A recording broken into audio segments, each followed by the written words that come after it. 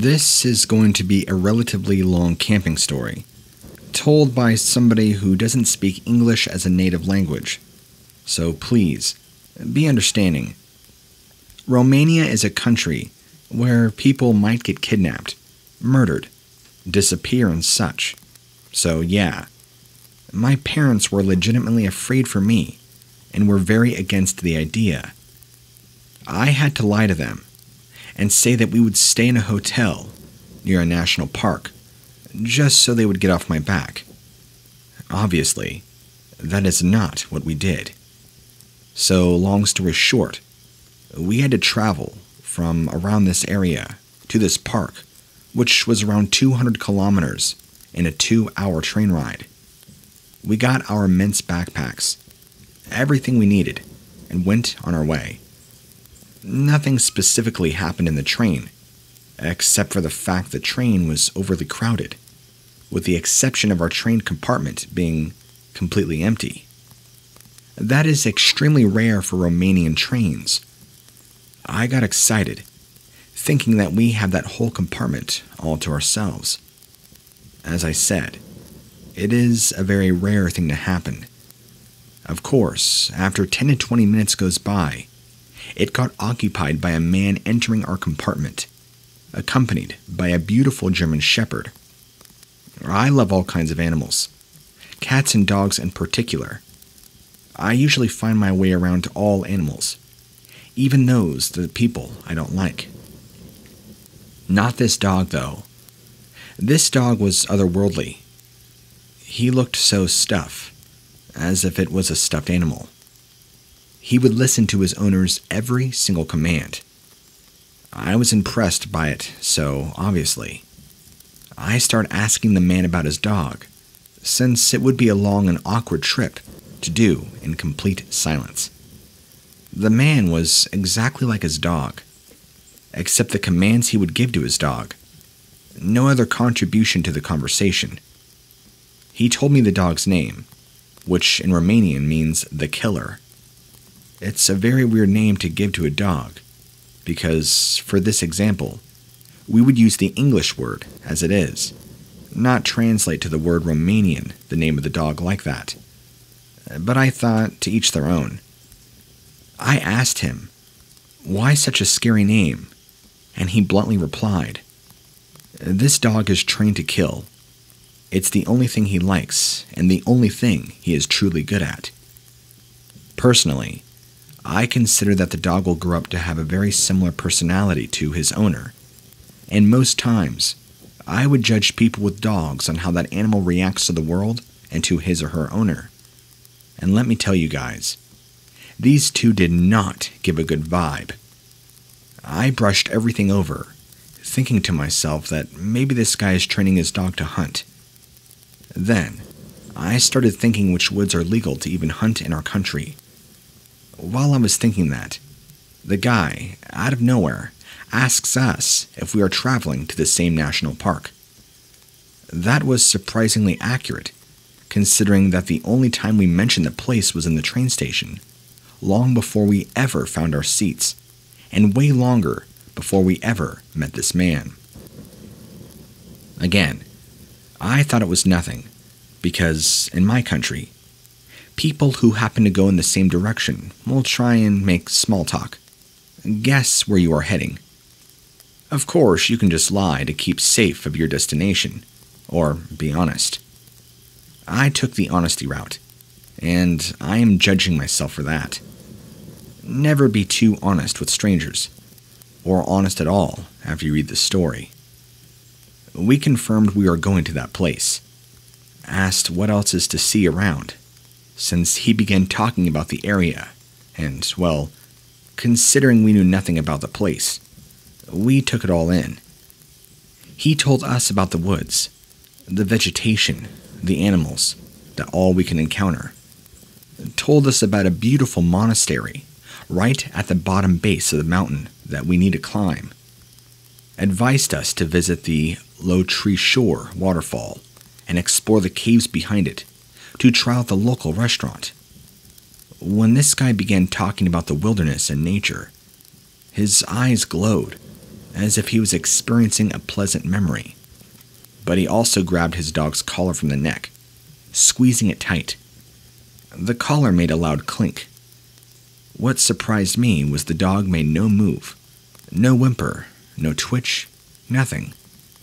Just like a stuffed animal. Anyway, we reached our destination, said our pleasant goodbyes. The man waves at us, and we faced against him to go on our way. I turn around, back right away, because I wanted to ask where exactly that restaurant was. The man and dog were no longer there. Not just that, but his luggage was also gone. That creeped me out a bit, but who cares? We were too thrilled for our first camping experience. We start walking with our backpacks on us, 10 kilograms each, and reach a tunnel digging into the mountain. It looked amazing, exactly like those horror movie tunnels which, if traveled during night, would make your hair stand straight. Lucky for me, we traveled during a daytime. It wasn't a long tunnel. We could see the end by the time we got to the middle of it, and we hear a whimper in the distance. It sounded like a dog, crying in desperation. We stop. My boyfriend looks at me with his, "Oh no, you're not going to take that dog with us" type of face. Tries to convince me to take a different route entirely. We don't. I hear the dog. I go right towards the sound. And in the middle of the road, I see a chubby puppy with lots of white and brown circles on his butt crying so hard and laying on the cement, looking hurt, as if hit by a car. I freeze and think to myself that our trip is now over. I have to save this dog. We call for him. He looks at us, pointy ears up, gets up and like a doofus, starts running desperately to us. He was alone and afraid. We called him Rudolph, and now he was our camping buddy. Like 1 kilometer further, we find another puppy, probably his sister, which we dragged from the nearby river. Someone had threw her in the river to kill her. Wet, cold, and hungry. Of course we took her too. So here we are. 10-kilogram backpacks each. 2 puppies at my chest. Boyfriend with the map.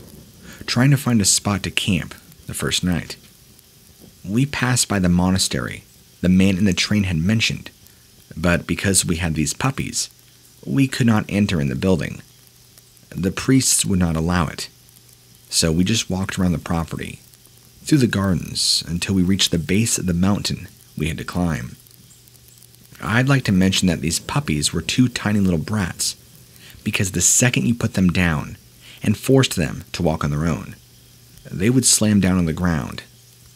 We walk and walk and walk until we decide to stop because it was beginning to get late and I was starting to get cold. We found a spot next to a small landmark type cottage right in the middle of the woods. We called it Troyanitsa. It's like a scouting post, but for the church, where they place religious icons or a Bible, stuff like that, inside to bring good energy to the area. It belongs to the church. It wasn't like a house. Basically a roof with 4 small walls and an opening, not a door. You could go in, hide from the rain. There was an icon inside, and a Bible with pages ripped from it. Curious as I am, I opened the Bible, really annoyed to see that people would write down their names in it, like couples do on the tree. But one particular page, the words, "I will find you," stuck out. It was written in red ink. Again, I thought to myself that it was probably somebody who wanted to scare travelers with silly messages. I put the book back and gave it no second thought. We put up the tent, make the fire, unpack, make food and eat. We feed puppies, which are now cuddled up in our tent. And finally, darkness starts to rise all around us.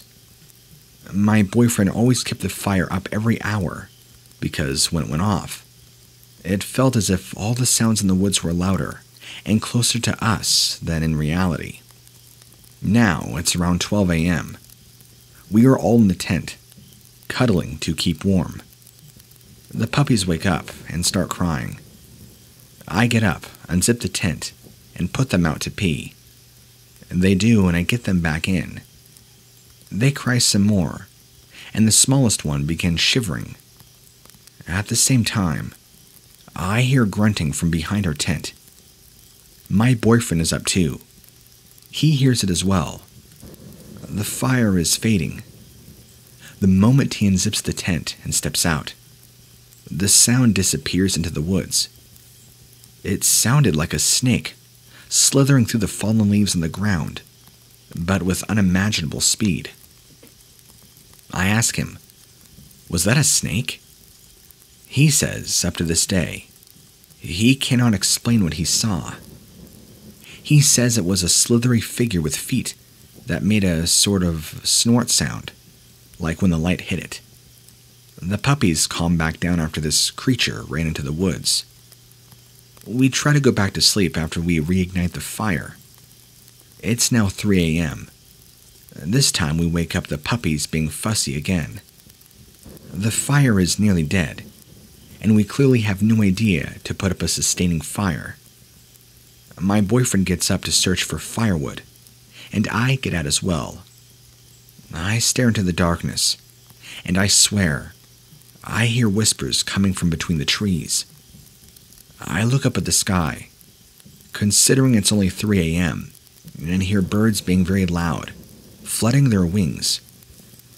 I'm no expert in birds, but don't they usually sleep around this time? Well, these weren't. They were very active, vocal, and very frustrated. I look at the fire, follow the red sparks popping out of it into the sky, and become fascinated with something. The spark doesn't seem to die. It goes on, changing color from a hellish red to green.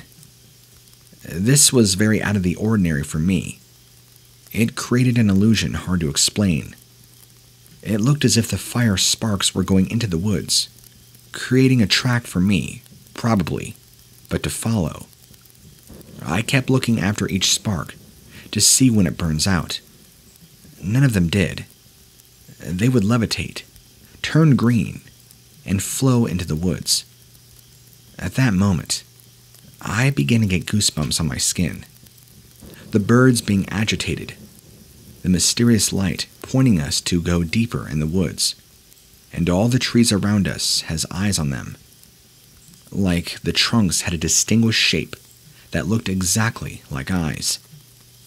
I know this is nothing paranormal, since somebody explained that those shapes from when a branch is ripped from the root, and that's the shape that is left after. But there were so many, like 100 eyes, all looking at the exact spot we decided to camp, having only that religious tiny landmark to mentally protect us.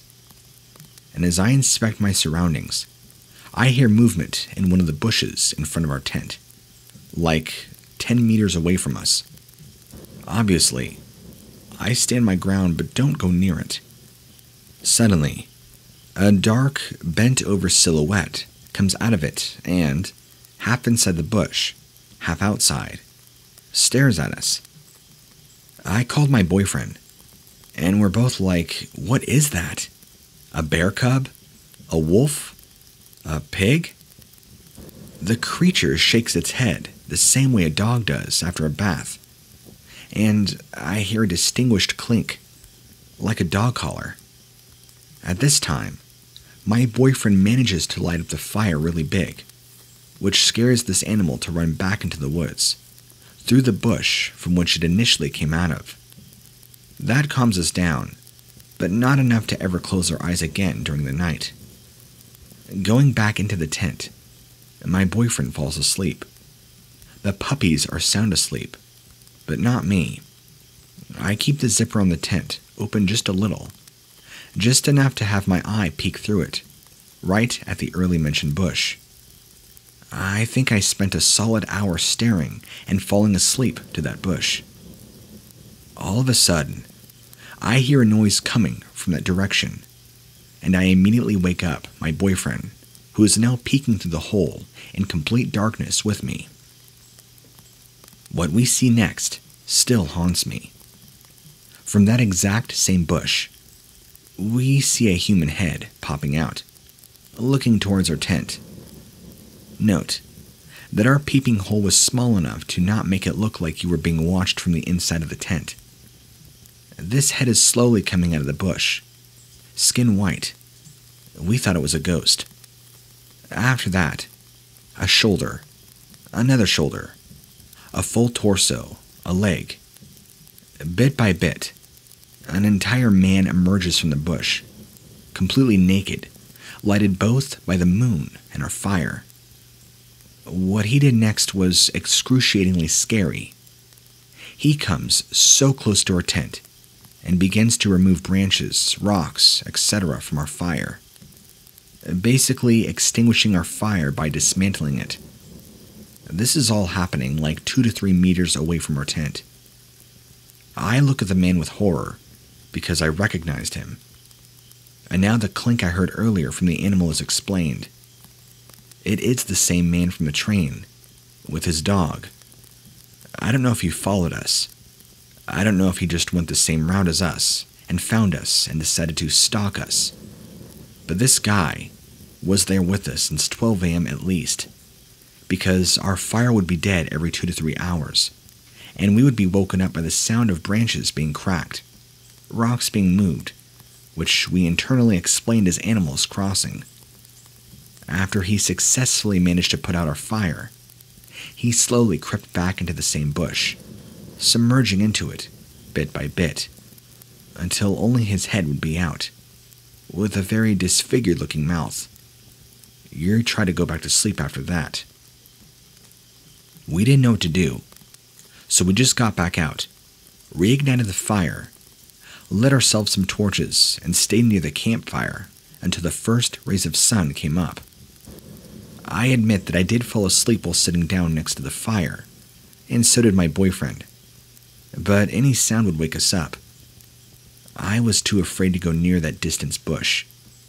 I did not need any answers, any explanations. I just wanted a daylight to get out of there, and we did. We packed our stuff and we got out.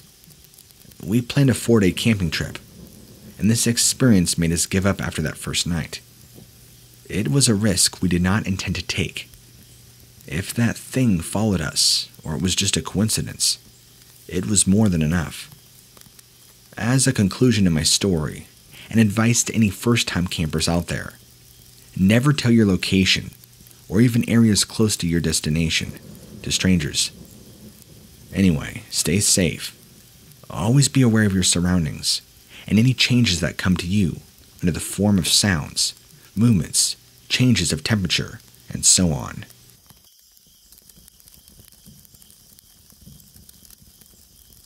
In my younger days, I used to go backpacking a lot out in the wilderness, specifically this time, out in the wilderness of Idaho, up in the mountains, where on several different occasions, I experienced things that I can't quite explain.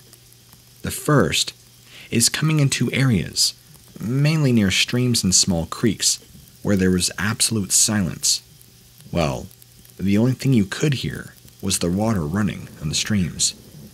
But it's as if the sound of nature, birds, squirrels, the life of the forest had died out completely once stepping foot into the general area, which I always thought was very unusual and always gave me the creeps.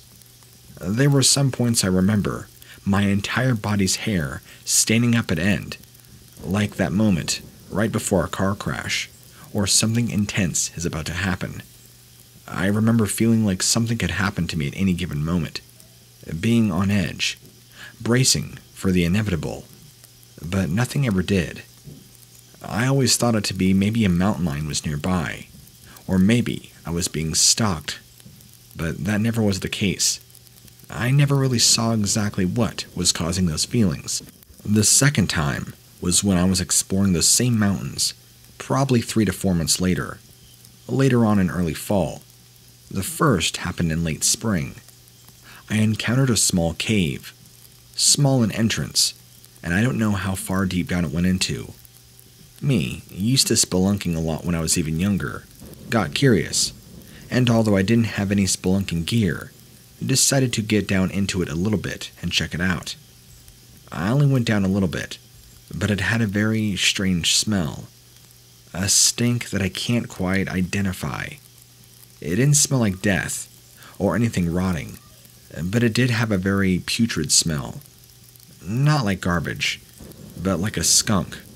Maybe 10 of them. It was really rancid smelling. An overpowering musty smell that I just can't quite put my finger on. I've told this story to a few of my hunter buddies who have much experience being out in the wilderness. They are the ones that mention this, not I. But we think it could possibly be a Bigfoot. I don't know. I don't believe in Bigfoot, so it's just a wild guess. And the third and final one is again in that same season, probably 3 to 4 weeks after finding that first cave. I was up on the slope, kind of a higher part of a ridge, when I heard the most strange talking, I guess we'll call it, about to my 12 o'clock, maybe 200 yards. It sounded like Chinese, but really fast, almost indigenous, if that's making any sense.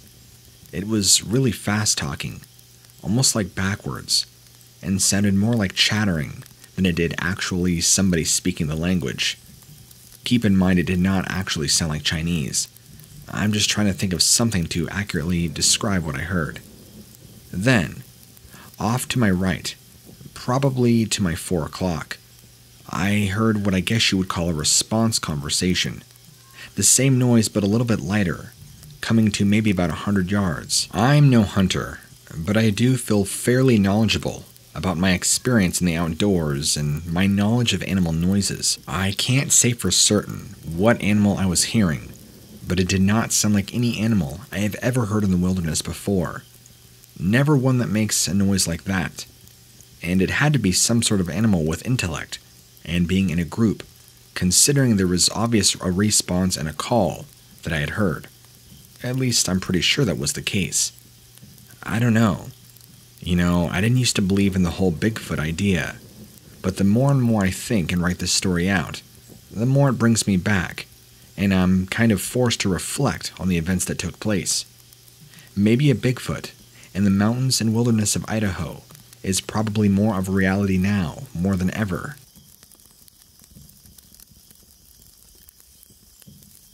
I don't know if this exactly counts as creepy, but back many years ago, when I was still in high school, my friends and I liked to go back to this secluded area in the woods nearby and smoke cigarettes, sometimes sneak a beer, and joke around.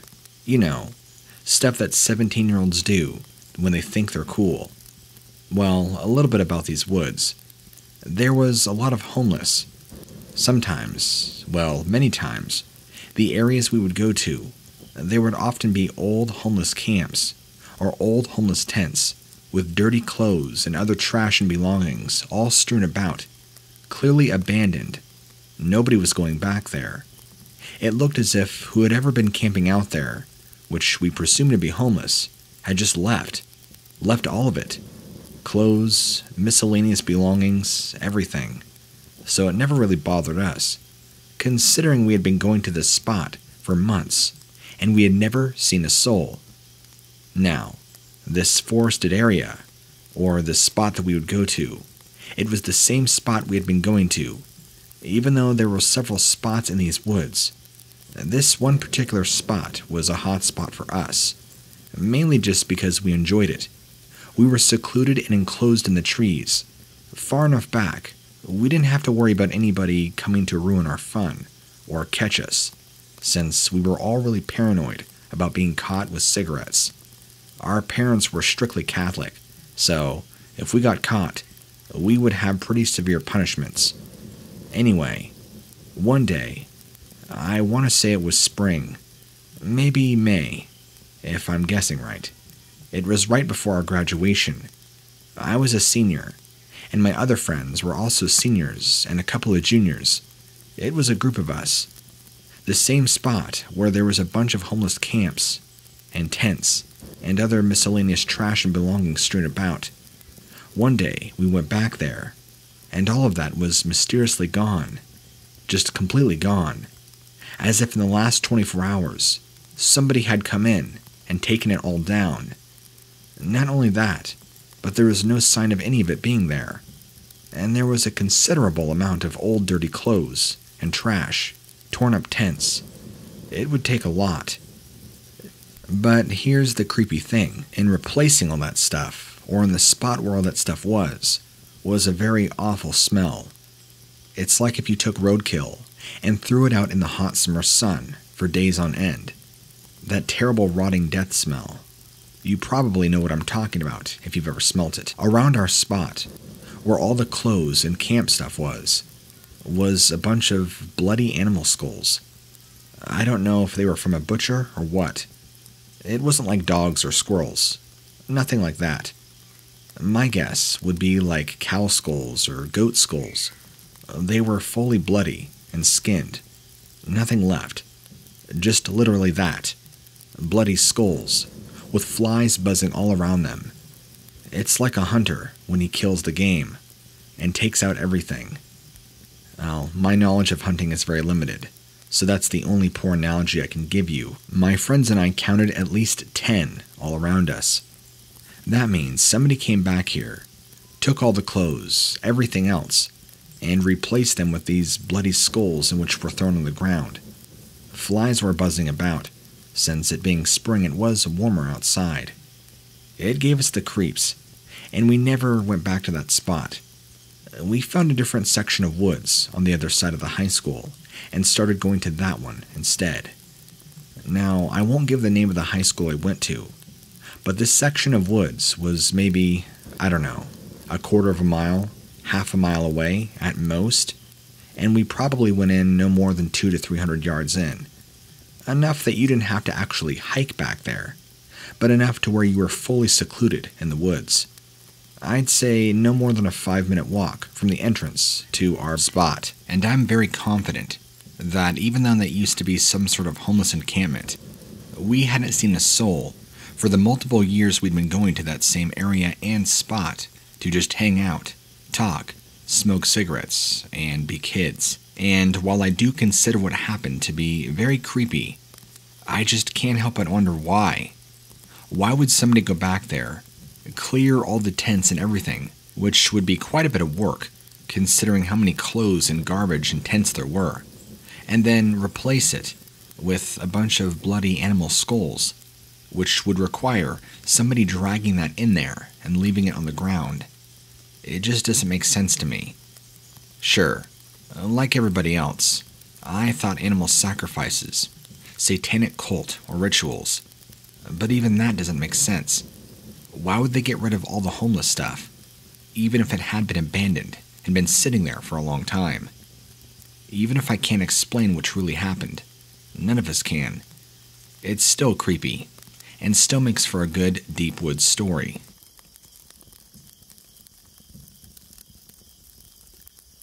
Not this last fall, but a few falls back. It was either 2018 or 2017. After my girlfriend and I had been dating for probably 5, 6, maybe 7 months, somewhere around the half-year mark, we decided it would be a great idea to have a big dinner at her parents' house. Her parents own a ton of land, far back. I want to say maybe 60 to 70 acres. I believe her dad hunts on it, but I'm not 100% sure. We ended up breaking up a year or two later, but that's beside the point. Everything went great. The dinner, hanging out, socializing. After dinner and dessert, we decided we'd take her dog and go on a nice little walk around her dad's property. This was the very first time I had ever visited it, so I was curious to kind of explore and just see around. Plus, it made for a good excuse to walk off my dinner that I had just gorged myself on. So, my girlfriend and I were walking, right along the tree line, since his property has a massive area that has no trees. A clearing, I guess you would call it, or pastures, whatever. It's not really forest, more just lightly packed trees, not a lot of brush or anything. So we're walking, just in casual conversation. At the time it is evening, dusk. The sun is setting, so it's darker, but it's not completely dark yet. All of a sudden, her dog, who's not on a leash by the way, starts going crazy and running after he sees something in the woods. My girlfriend and I call out to her dog to come back, but he's very aggressive, ears back, growling, running after something. He runs off, past the trees, and we can't see where he went. We go running after him, thinking he probably just saw a deer, and him being so protective, did what he wanted to do. As we go in running after him, not even 10 seconds later of entering the tree line, her dog comes running back, full speed, tail between his legs, whimpering and shaking. As he's running towards my girlfriend, she kneels down to catch him and embrace him, and he runs right to her. I've never in my life seen a dog act like that. He was whimpering, practically crying. You know how you can see the expression on a dog's face? They do have facial muscles just like we do. The expression on this dog's face, paired with the noises he was making and his body language, was that of pure terror. Something really spooked this dog. This dog, by the way, wasn't no weenie dog. This was a bull mastiff. I believe that's what they're called. Spare me if I'm wrong in my dog terminology. I'll make it plain English for you. He was mostly pit bull with something else in him, or so I believe. So, if you know anything about pit bulls, they're pretty lean, and they have a lot of killing power, if that's what you want them to do. So, a big boy like him shouldn't be so frightened, but he was. My girlfriend and I, now feeling a sense of dread, kept looking back in the direction of where he ran from. We didn't see anything, so we just exchanged confused and concerned glances, not really sure what to do, all the while comforting her dog. Then we heard some movement, like something stepping on a twig, or the rustling of leaves that was far back. We both turned to look at the same time, and far back behind a tree, we could see this large black figure staring at us, or peeking out through us at the trees. That's when I got the worst overwhelming feeling that we needed to leave now. If you've ever watched a horror movie, there's always a scene, and it never fails, where somebody is trapped in a house, a cave, a bad situation, I don't know, and you, the watcher, are just screaming, "Get out of there, get out of there," and they, or it, is coming for you, and you know it, but the person in the movie doesn't quite know it yet. That is your gut instinct, screaming at you to stay alive and leave. That's what my girlfriend and I both felt. It really scared both of us. We didn't even say anything. At the same time, we just stood up, grabbed her dog, and quickly paced back to the house, maybe only muttering a few words. I'm not even sure what. Well, her father must have noticed that we were terrified, because the second we stepped back in the house with the dog, he just gave us a look and asked us what's wrong. Come to find out, her and I were both pale as sheets. We told him what we had saw, that there was something large back there, or somebody, staring at us. He immediately grew concerned, went and grabbed his gun, and went and looked for himself. I was thinking there might be somebody sneaking on his property, possibly looking to case the house, since her dad did run his own very successful business, had a lot of money, and had a very large house with a lot of property. He was also kind of surprised too, because they didn't have a whole lot of neighbors around, and the neighbors he did know, he knew very well. Only problem was, the nearest neighbor was a little over a mile away. They were tucked back there, deep in the neck of the woods. So, he went and checked out, came back about 30 minutes later, said he never saw anything, and whoever or whatever animal it must have been was now gone. I'm sorry this story wasn't more exciting, but I definitely believe me and my girlfriend at the time saw something that wasn't ordinary. Was it a person? I don't know. I don't believe in monsters and stuff. But if it was a person, then why did her dog come running like that? Why was it so scared? It just doesn't make any sense. I didn't smell anything, feel anything, other than seeing this large shape looking at us. I didn't see a face or any eyes, just a shape of a very large man, kind of doing a peeking motion from behind a tree a ways away. And it was dark enough outside, and the shape that was peeking its head out was dark enough that there was, again, no visible discernible details. My girlfriend at the time, who I talked to about it, agreed 100%, and saw and felt all the same things.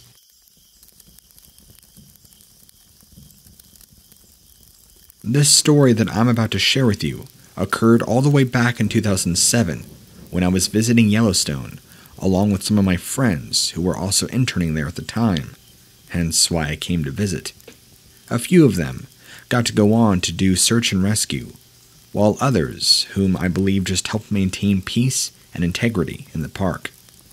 And during my visit, my friends, whom I'll keep their names anonymous, were just beginning their internship. During the time, I really knew nothing about park rangers, other than them sitting in a tower or an office all day, or boringly patrolling around the entire park, looking for mischief, or maybe teenagers who weren't doing what they were supposed to. But little did I know that it would have everything and anything to do with things that go bump in the night, or things of a more supernatural nature. I wasn't exactly camping with my friends who were interning, even though they were there with me.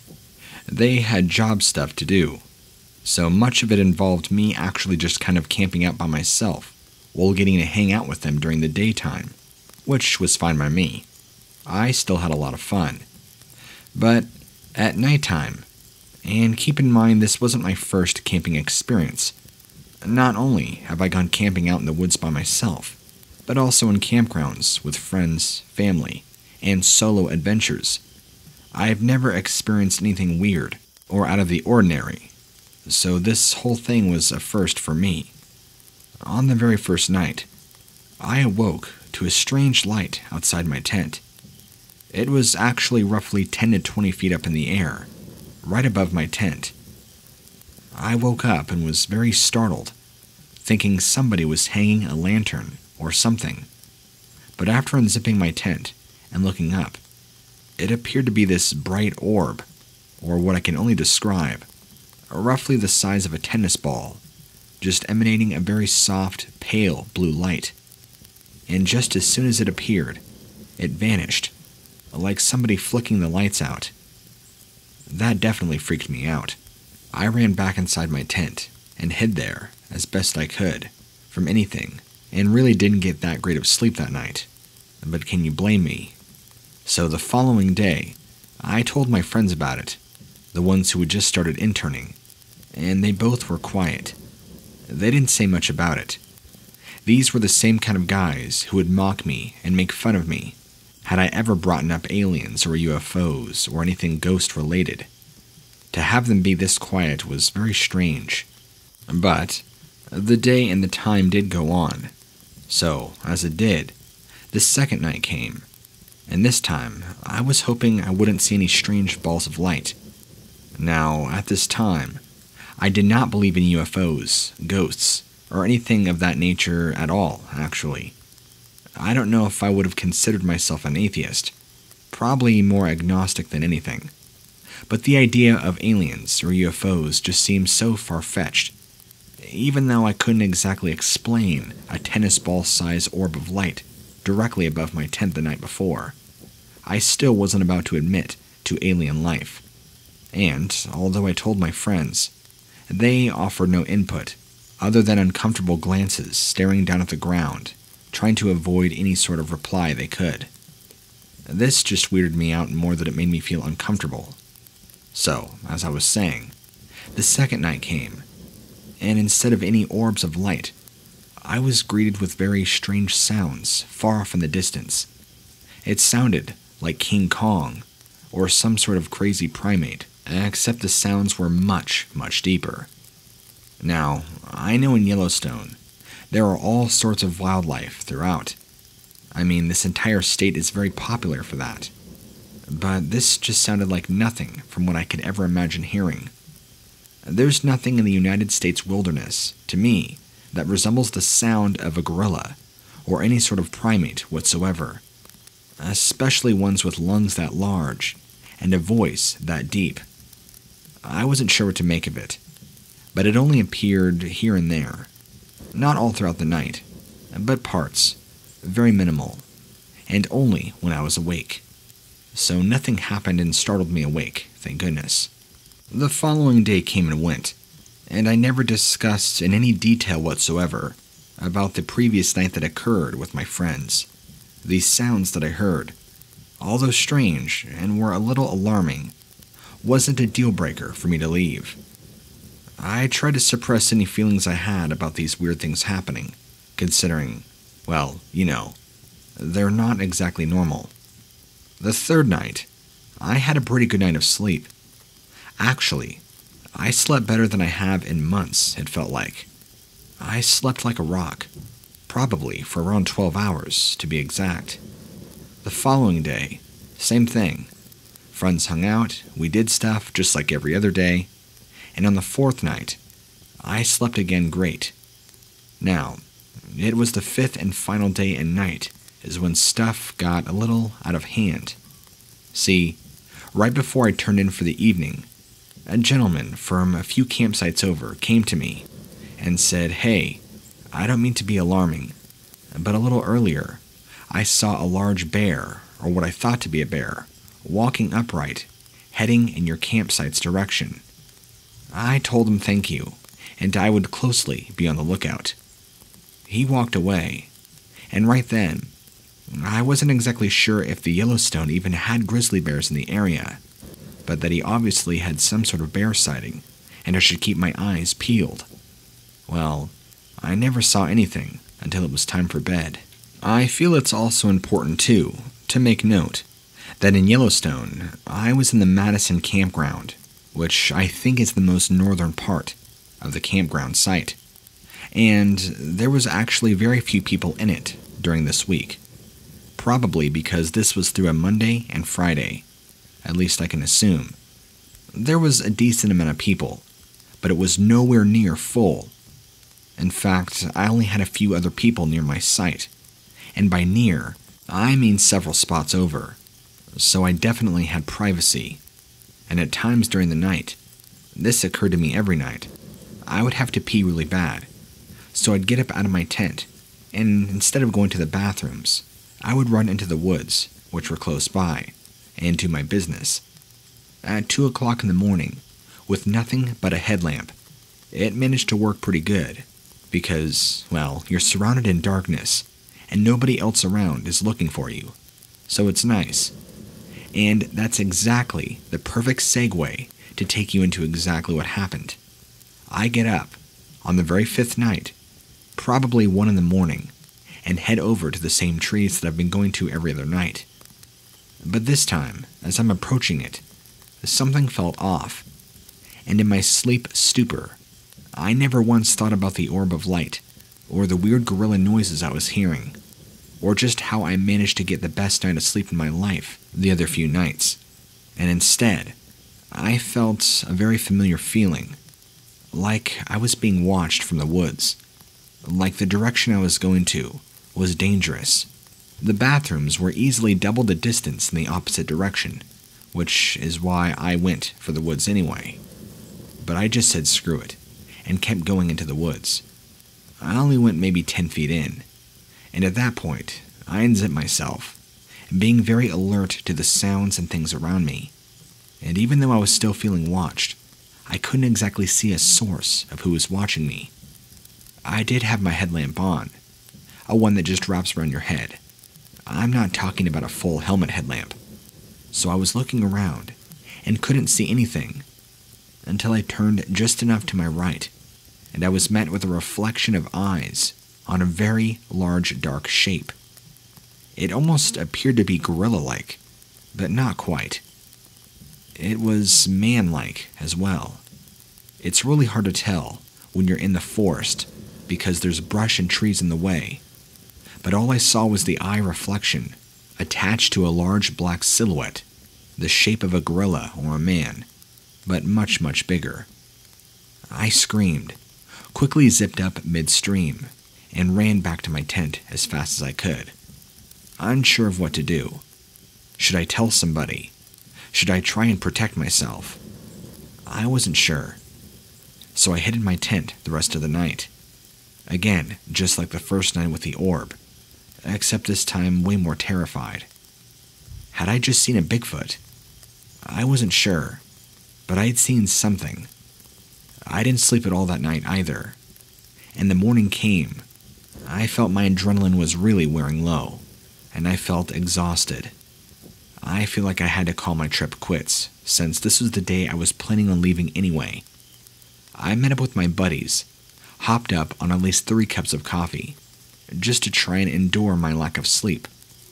I came clean and told them what I saw last night, and just like after the first night, they both went quiet, and then asked me if I could keep something on the down low. I agreed.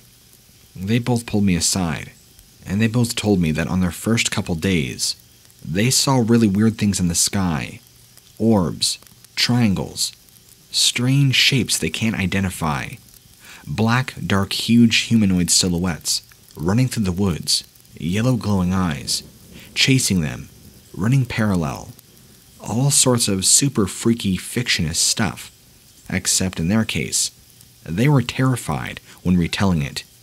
And these dudes are dudes I went to high school with, dudes who are super serious, science diehards, the kind of guys who, as I told you earlier, would make fun of you if you ever said you knew or saw a ghost. These guys were absolutely scared, and I've never seen them so scared in my life. But I asked them, is the job worth it? They said yes, because it only happened a few times. But obviously me bringing it up made them very uncomfortable, and almost served as a reminder to them that it's a very real part of their job. Now, if we fast forward now to 2020, both of them, to my knowledge, are still working as full-time park rangers. Although with COVID, I'm not exactly sure how that's worked out for much of the environmental field of work. Maybe they're not working there anymore. I think the one stayed with Yellowstone up until at least 2020. Again, I'm assuming COVID has put a dent in things. The other one I think eventually transferred or moved states. I'm not sure. Maybe to Pennsylvania or New York. Possibly Virginia. I lost contact with him.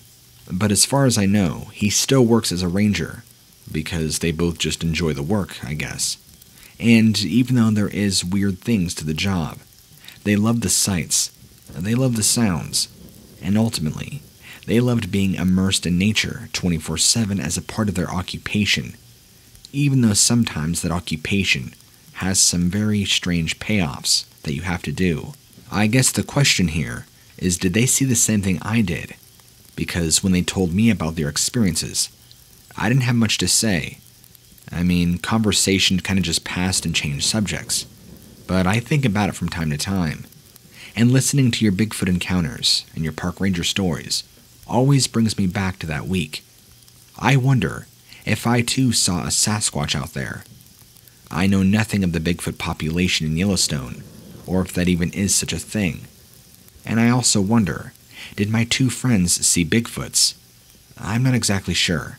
I mean, for all I know, there could be a clan of them living out here. And maybe, just maybe, one was curious enough to sneak up on me that night to see what I was doing. When I said I was feeling watched, there wasn't a feeling of danger, like hostile behavior, or that I was going to die. Maybe, assuming how Bigfoots are, I was just being observed. When I shone my headlamp that night and saw the silhouette, it was probably somewhere 30 to 50 feet away, behind some trees and brush.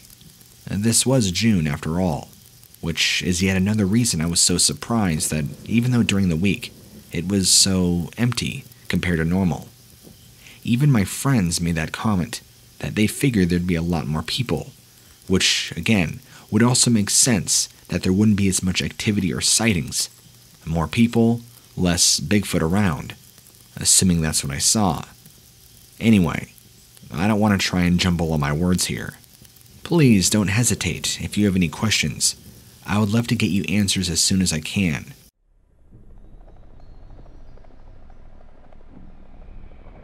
Back in the late 90s, for a brief period of time, I did a few search and rescue missions that left me disturbed. It's not that I couldn't handle the job or even pass the training. It was the result of two specific search and rescue missions that I'm going to tell you about. The first being a young man who had just turned 21, decided to go out by himself during a blizzard up here in Colorado when he was strongly advised against it. We can't control people and tell them what not and what to do. We prefer to let people make their own judgment calls, and wherever that leads them to is where it leads them to. Unfortunately, for this young man, it led to his death. He was reported missing, I want to say about 48 hours after he had gone. Nobody could find him.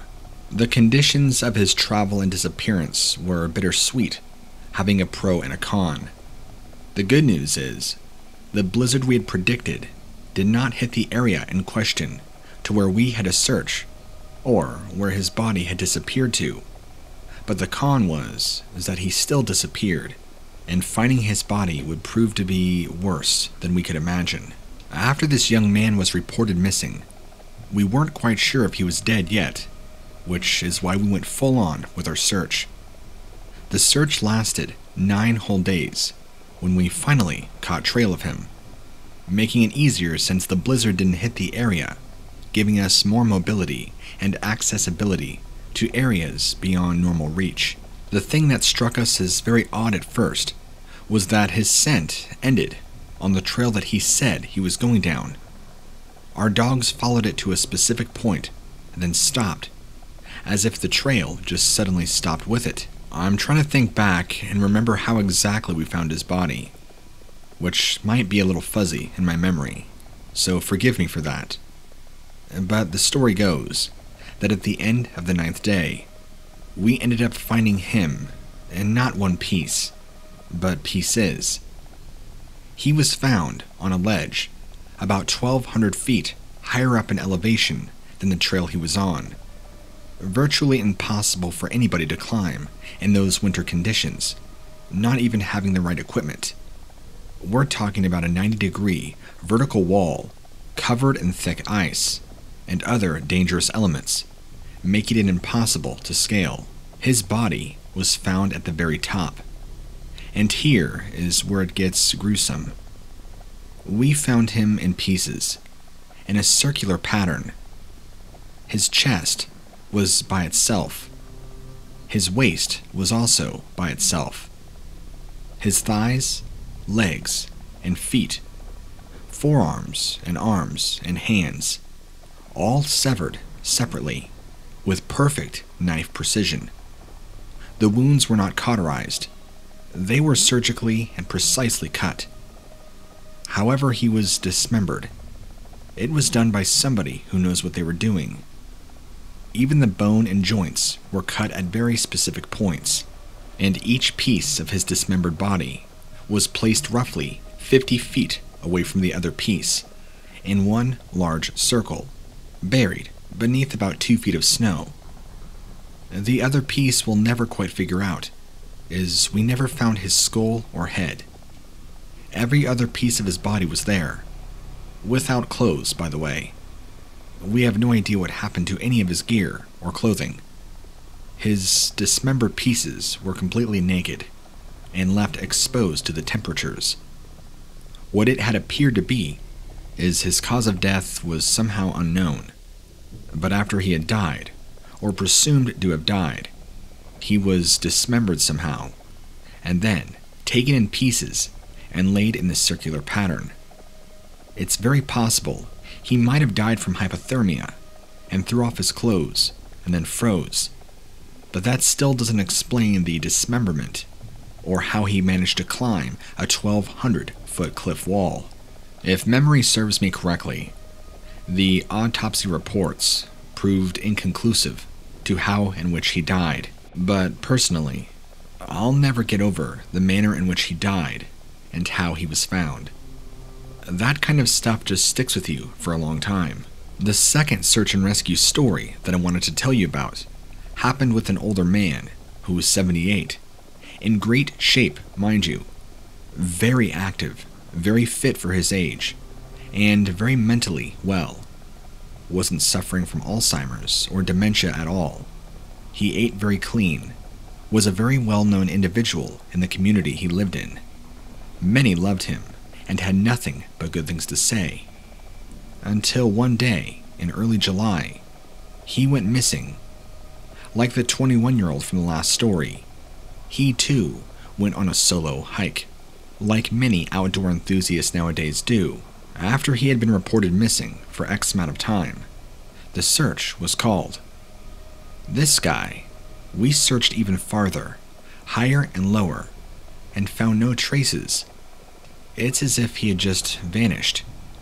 But here, for this story, is where things take a weird twist. The dogs happened to catch his scent, and led us to an area, not only completely off the trail, but in an area that didn't make any sense for him to be in an area where the brush and forest was incredibly dense and thick, making it near impossible for a 78-year-old man without heavy equipment to work through. Now, the dogs didn't get us through the woods. They led us to this area of woods, and then stopped and began whining. Well, now you're ready for the twist. I wasn't here on that search and rescue team for this segment of the story, but many of my close friends, who at the time were my colleagues, were. And this is the only time that I can ever think of that the search and rescue team was called off indefinitely for this man's case, as sad as that is. The report was that they were all nearly jumped and ambushed by a group of large, 10 to 12 feet, hairy wild men with spears and rocks, some of them throwing logs in the direction of my colleagues, while others began screaming, banging on trees, and making all sorts of ruckus, as a warning, you better leave this area now, or you're going to die. Many of those same friends, when they recount this to me, you can see and tell the terror in their voices and faces, having to relive this memory. Unfortunately, for this older man, his scent trail led right into this area, where these things or wild men were, as everybody called them. I wish that when I signed up for this job, somebody could have had the decency to sit me down and explain to me that I was going to encounter things that would defy all rationale and explanation. That they could explain that I'm going to see things that don't make sense, hear things, experience things, hear stories about things that aren't supposed to exist. Now, all I can do is share my experiences in hopes to educate those that are willing to listen. Story 2. The Underground Base. Did some volunteer work for the Forest Service industry in Minnesota back in 2010 and 2011.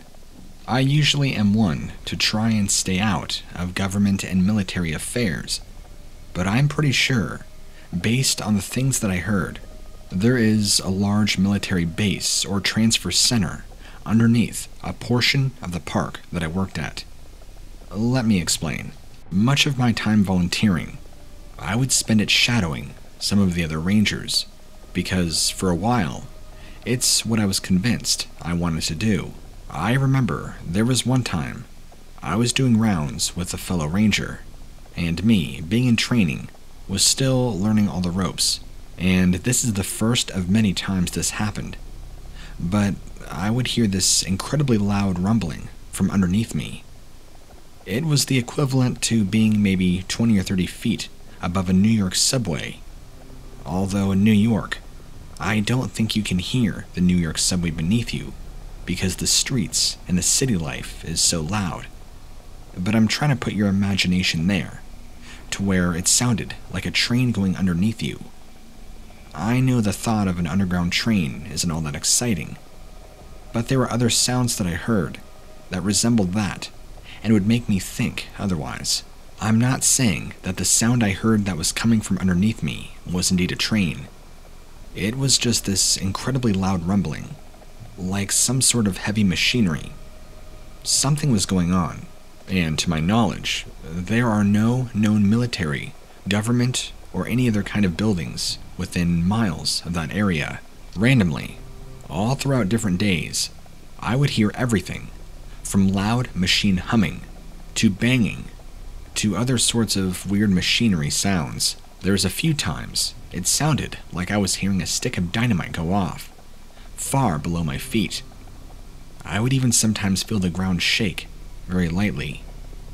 But the weird thing is, any time I would ever bring it up to one of the rangers, they would either ignore what I said and act like I didn't mention anything at all, or they would quickly change the subject, being very careful not to acknowledge what I had said.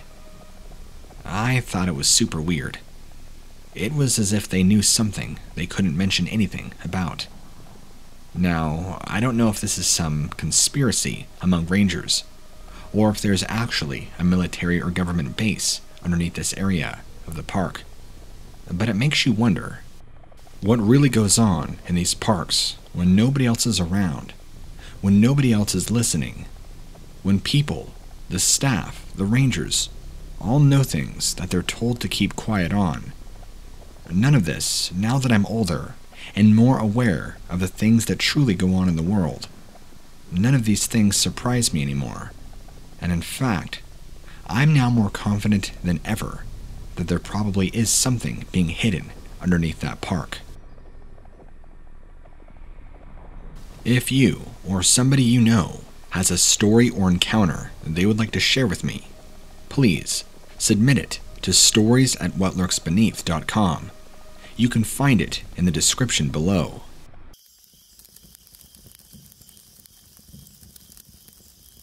I'm going to keep my details and my identity pretty anonymous and vague, just for my own protection, in case, for whatever reason, the wrong person listens and hears this. I know I might be overly paranoid sounding, but you can never be too sure with sharing such sensitive information.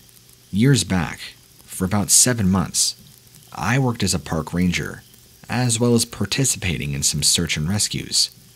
It wasn't all it was cracked up to be, and in fact, I experienced some very strange things that I feel it's important to talk about. The people whom I worked with, I still have fairly good relationships with, at least most of them, even though this is well over 8-9 years ago. Before I get to anything, let me just say that before this job, I did not believe in the entire alien UFO phenomenon. I thought it was a huge hoax, just made up stuff to put on the internet for people's entertainment. But after my 7 months on the job, well, my opinion changed, and let me tell you why. We had at least 4 instances that I can recount on the top of my head, probably more if I really try to sit down and think about it. Instances of people disappearing and reappearing for a considerable amount of time that did not make sense. The first being an older lady, roughly 68 or 67, fairly good shape, hiking by herself, and just vanished. Vanished like there was no trace of her left. I do very vividly remember the search and rescue mission looking for her. The dogs would stop and start whining right on the spot that she disappeared. We could not find any trail scent. We could not find any trace of her belongings or clothes. She was heavily equipped, backpack, camping equipment and all, and very survival smart. We found nothing.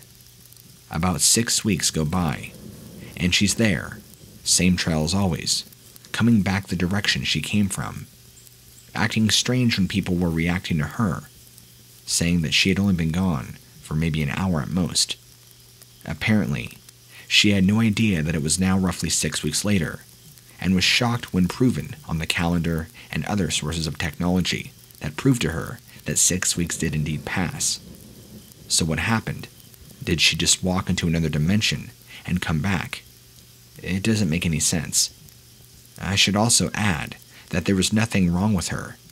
No clothing marks, no dirt. She hadn't even aged. Of course, you're not going to age in 6 weeks really, but you know what I mean. She looked exactly the same, clothing and all, as the day she disappeared. When she was taken into custody and interviewed, she said that she just hiked, went down the trail, and came back like nothing ever happened. The only major difference here is that on the day she disappeared, it was very, very sunny, and on the day she came back, there was considerable amounts of overcast. When asked about that, she simply stated that on her way back down the trail, a considerable amount of cloud coverage occurred, meaning overcast. Now, there's a lot of speculation around this story, specifically her. Some say she was abducted by aliens, as that's the only real thing that can explain the passing of time, and her not changing any shape, form, and remaining perfectly intact, just as the day she was. Compare that to other similar phenomenons around other people going missing and turning up months later, sometimes years later, in exactly the same state they were when they disappeared. Also having absolutely no knowledge of them ever disappearing in the first place, or if it is, it's very vague, like they saw a white light, or something along those lines. This lady had no idea she was ever gone. The month she disappeared was early April to around mid-May. There was also speculation that she walked into a time portal, somehow. Again, no real evidence to back that up. I thought the alien thing was a lot more plausible, and at the time, it really freaked me out, but still wasn't a nail in the coffin yet. And then it would happen again, in June. 2 small boys actually, twins, 4 years old. I'll never forget these boys, named Jacob and Isaac, both wearing white shirts and blue coveralls. Very sweet little boys. They disappeared early June. Last seen, chasing or playing tag, running around in circles around a big fir tree. Then next thing you know, they're gone. No trace of them. Same thing ensued. A large 7-day search and rescue mission found absolutely no trace of them. Parents, after about a month, were convinced they were dead, had a funeral service, they moved on with life as best they could. Then, right around Labor Day, I think it was about 3 days after to be exact, so maybe September 14th, if my dates are correct, they appeared exactly the same state they were in, and you'll never get this, running around the same fir tree they were running around when they were last seen, still playing tag, still in the exact same clean white shirt and blue coveralls, same haircut, they hadn't missed a meal, they looked perfectly healthy and content, the same day as they left, like the previous woman and other accounts.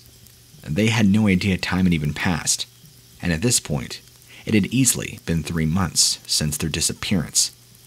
Officials, police, and their parents, nobody could explain their disappearance, what happened, or how it happened. But a similar situation where the parents took their eyes off their boys for just a moment to grab something while they were cooking, and boom, gone.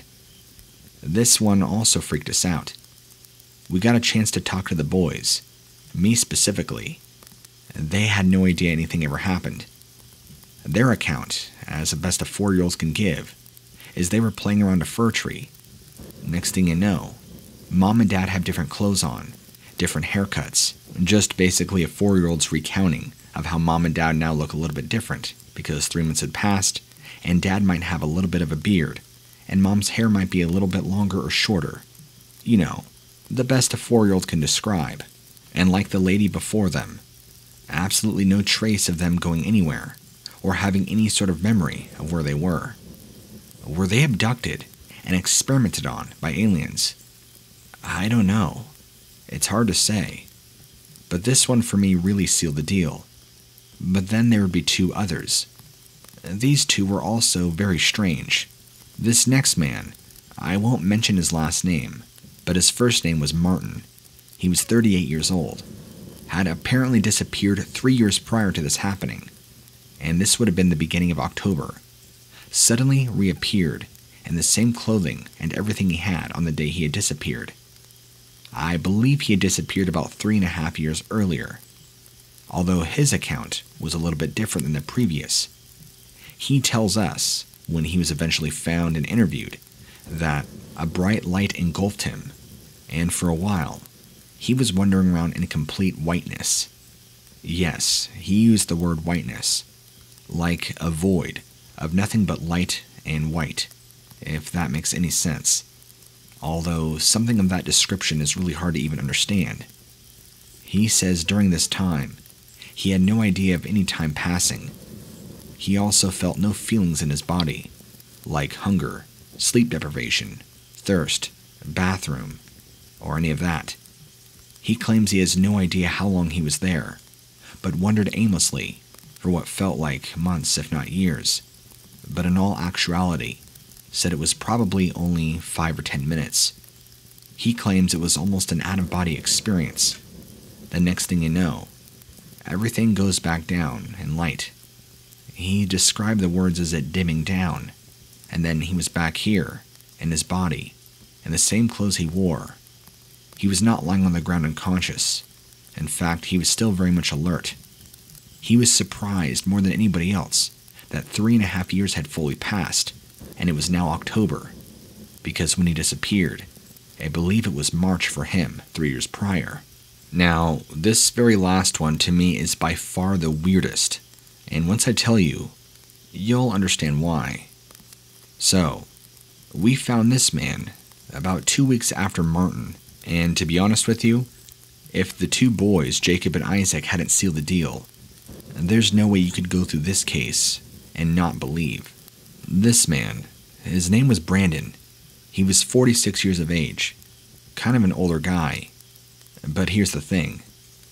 He had been gone for 7 years, disappeared without a trace, and when he was found again, in the middle of the park, just out of nowhere, he was in almost these white-like robes, kind of like robes that a priest would wear at a temple. He had a very long beard, but looked very upkept, very clean. When he was asked about who he was and his identification, he seemed to be fully aware and cognizant of everything around him, even how much time had passed, and that he knew he had been gone. But it gets much weirder than this. When he was interviewed and asked, he said he was at the park on a trail, where he was taken and also, like the other man, engulfed in a white light. He said it was there that he met beings, and according to his time frame, spent 10 years in what Brandon described, just like Martin, as a place full of light and void. He said these beings that he mentored under, he specifically used the word mentor, taught him several languages, which he didn't know before. Here's the other weird thing. They taught him full-on Chinese. I mean, he could speak it extremely fluently. After speaking to his family to make sure he's not crazy, he was never able to speak it before. So, now this man of 7 years now all of a sudden returns, wearing white priest-like robes, with a long beard, very upkept, and weirdly can speak very fluent Chinese, more than enough to actually live in that country. And on top of that, says he learned it and was taught it by these white translucent beings in this white void in which he was engulfed by a white light and brought back the same way. Unlike Martin, he knew how much time had passed, and he knew he had been gone for X amount of time. But even though he was actually missing for 7 years, he claims he was in this dimension for 10 years. Now, I know what you're thinking, that this sounds absolutely insane, and I thought the same thing too. But when you get a chance to see this firsthand, to be on these search and rescue missions and to talk to these people, there's really no way to explain this thoroughly. I was feeling like I was living in an actual episode of the X-Files. I felt like I was in some sort of alternate universe. Nothing made sense. So the only thing I could really pinpoint is that there really must be alien life, and for whatever reason is abducting people. I can't really explain why all 4 of these people had different experiences, 2 having very similar experiences, and the other 2 having very similar experiences. It doesn't really make sense to me, but I guess that doesn't matter in the long run. This kind of stuff happened, and shortly after Brandon had been found, I decided to quit. It was too much for me. I don't know how experienced park rangers or people in that service industry can handle it. I mean, it just goes beyond normalcy. With all of this said, do I really believe that UFOs or aliens had a hand in all of these things? Yes, I do. There's no other way to explain these weird abductions or lapses of time, or in Brandon's case, being taken, clothing being completely different, having a beard grown out, which, by the way, when he disappeared, was a clean-cut, clean-shaven guy.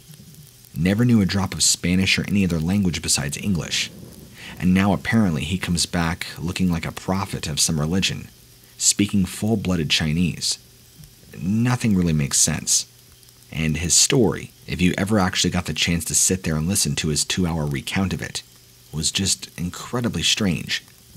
I was only given bits and pieces, major components of his tale, but that these strange, translucent, spiritual beings taught him multiple languages, which apparently don't exist anymore, and he would not speak them, for fear of a reason I can't remember, but said they taught him full Chinese. You just think about how crazy that is, and how much it doesn't make sense. It scared the hell out of a lot of detectives and people working on that specific case, and many of us rangers it spooked us, because you clearly can't explain something like that. This was something truly supernatural in every sense.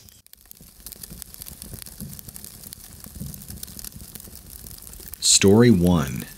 The Stairs. One of the strangest things I have ever come across in my job as a ranger was a full staircase in the middle of the woods.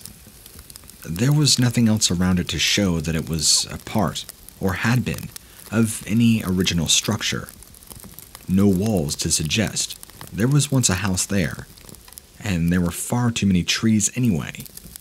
And finding that it wasn't an exclusive experience was even stranger. Apparently, coming across a staircase in the middle of nowhere that has no purpose wasn't an unusual occurrence, but it didn't make the experience any less weird and creepy. I stood and stared for a long time. The other thing that made the whole thing even more unnerving was just how quiet it was. If finding a set of stone steps, and yes, they looked like something straight out of Game of Thrones, which wasn't odd enough, I would have imagined there would have been signs of life. Birds on the stone, bugs, even moss growing. But there was nothing. Nothing at all. I couldn't resist climbing them myself, even though they were fairly high and unsteady. I couldn't help myself. And of course, that was when I came across the most disturbing thing of all, because until now, the stairs had been an oddity, a curiosity. But now, they became something from a nightmare, because at the very top, on the very last step, was blood. Now, I will add why I was out in the very remote part of the forest. We were helping to look for a missing woman. Search and rescue and the police were doing bulk of the job. But since it was a vast area, and they needed all hands on deck, we all were in. Although she was never found. After I got back to the base and reported no sign of her, but told the team leader about the stairs, the first thing I was asked was, "Did you climb them?" When I replied yes, she told me to never, ever do that again, and also informed me that now, the missing woman would never be found. When I tried to ask her how any of this was connected, she shooed me out of the office and told me to not mention what I did to anybody, and if I did, I would be risking our lives. And that was the end of that. Story 2. Pile of Bones.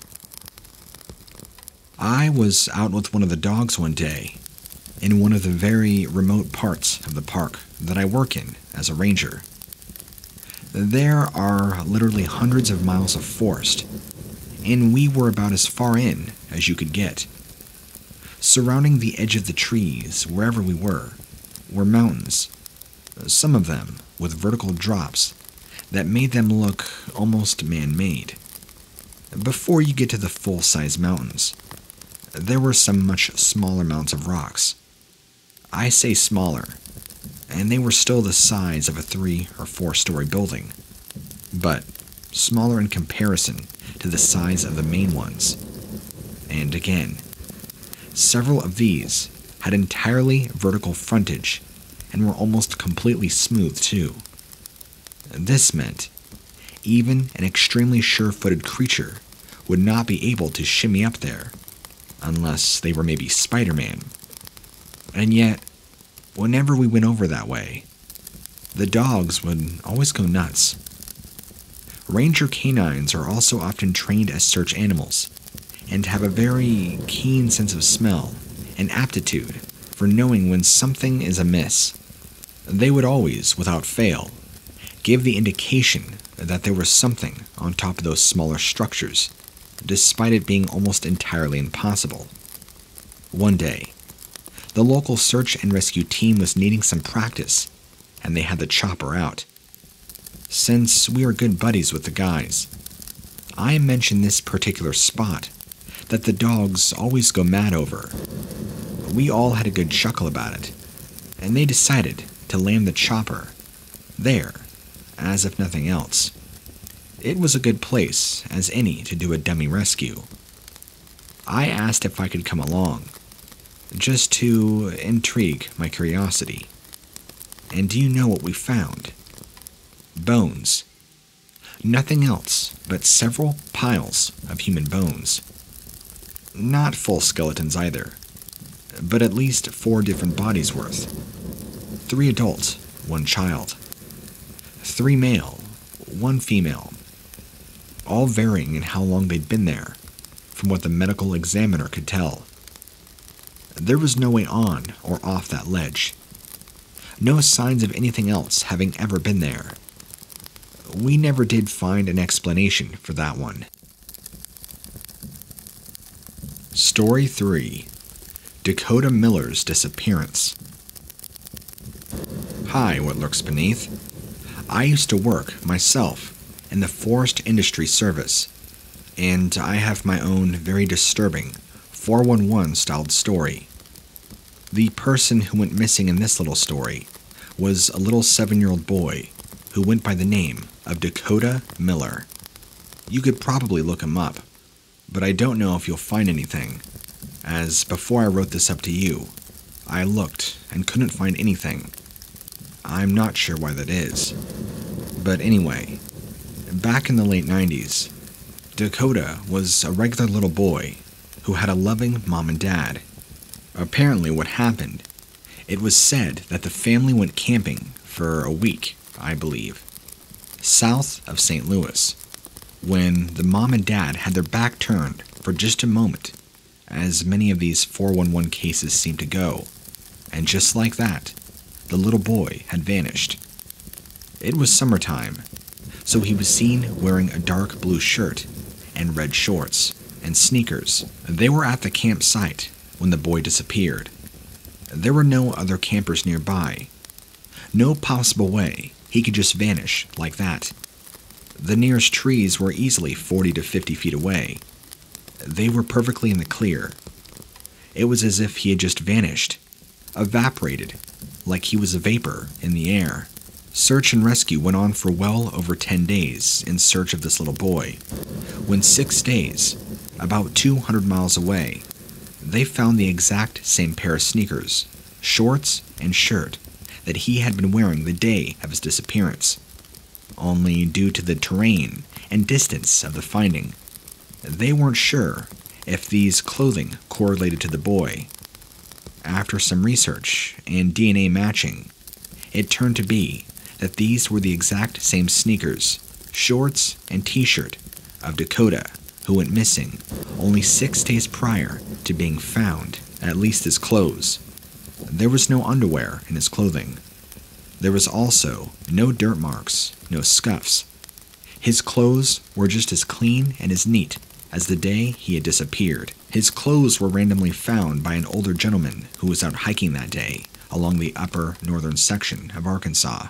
Dakota's body and his remains were never discovered.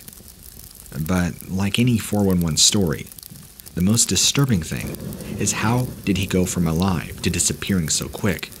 And how? Where are his remains? What happened to him?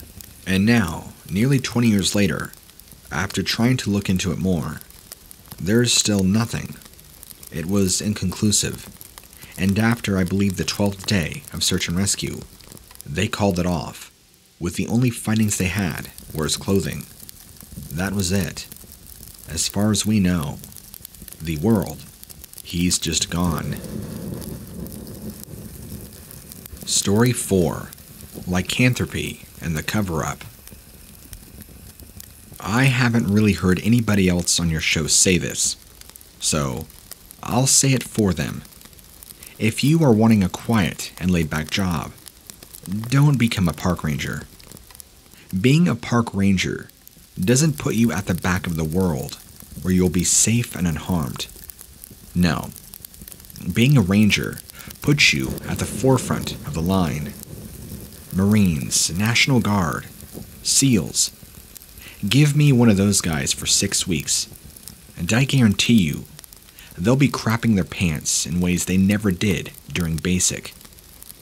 Look, the job puts you right at the contact point between the edge of humanity and the edge of darkness.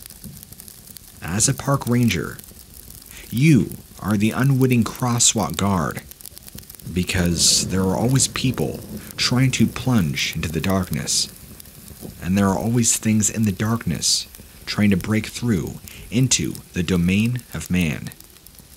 Now with that little rant out of the way, here's my personal story. Rumors of wild animal attacks in the park began to pile up.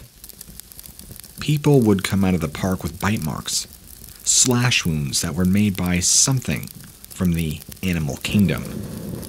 But a few of the victims reported that the assailant was a man. A couple even went on to say that it was a full-on lycanthropy, the delusion held by a person that they are a wolf or a werewolf. I didn't exactly sign on to take down nut jobs, but myself and my fellow rangers were briefed on what to do if we ever ran into the predator at large, and what we would do if it was an animal, and what we would do if it was a human being. And thus, we were expected to be more alert and vigilant and proactive than we were to begin with. I was out on patrol when I was sure that I saw movement in the trees. It looked unusual. I prayed that it wasn't a predator. I wasn't afraid. I just didn't want to tangle with anything. I readied my service firearm, got out of the car, and called out in the direction of the movement. There was a response. I was met with the face of a man, with hair so long that he would probably step on it if he wasn't careful. His eyes were wide open, to the point they were perfectly round O's. He tilted his head at me in a mocking sneer. His teeth were yellow and pink, and I'm pretty sure that he was completely naked. So, it was a safe bet that he was a nutcase. But I did mind the protocol, and behaved as if he could understand me. I called to him to stand down and stop for a chat.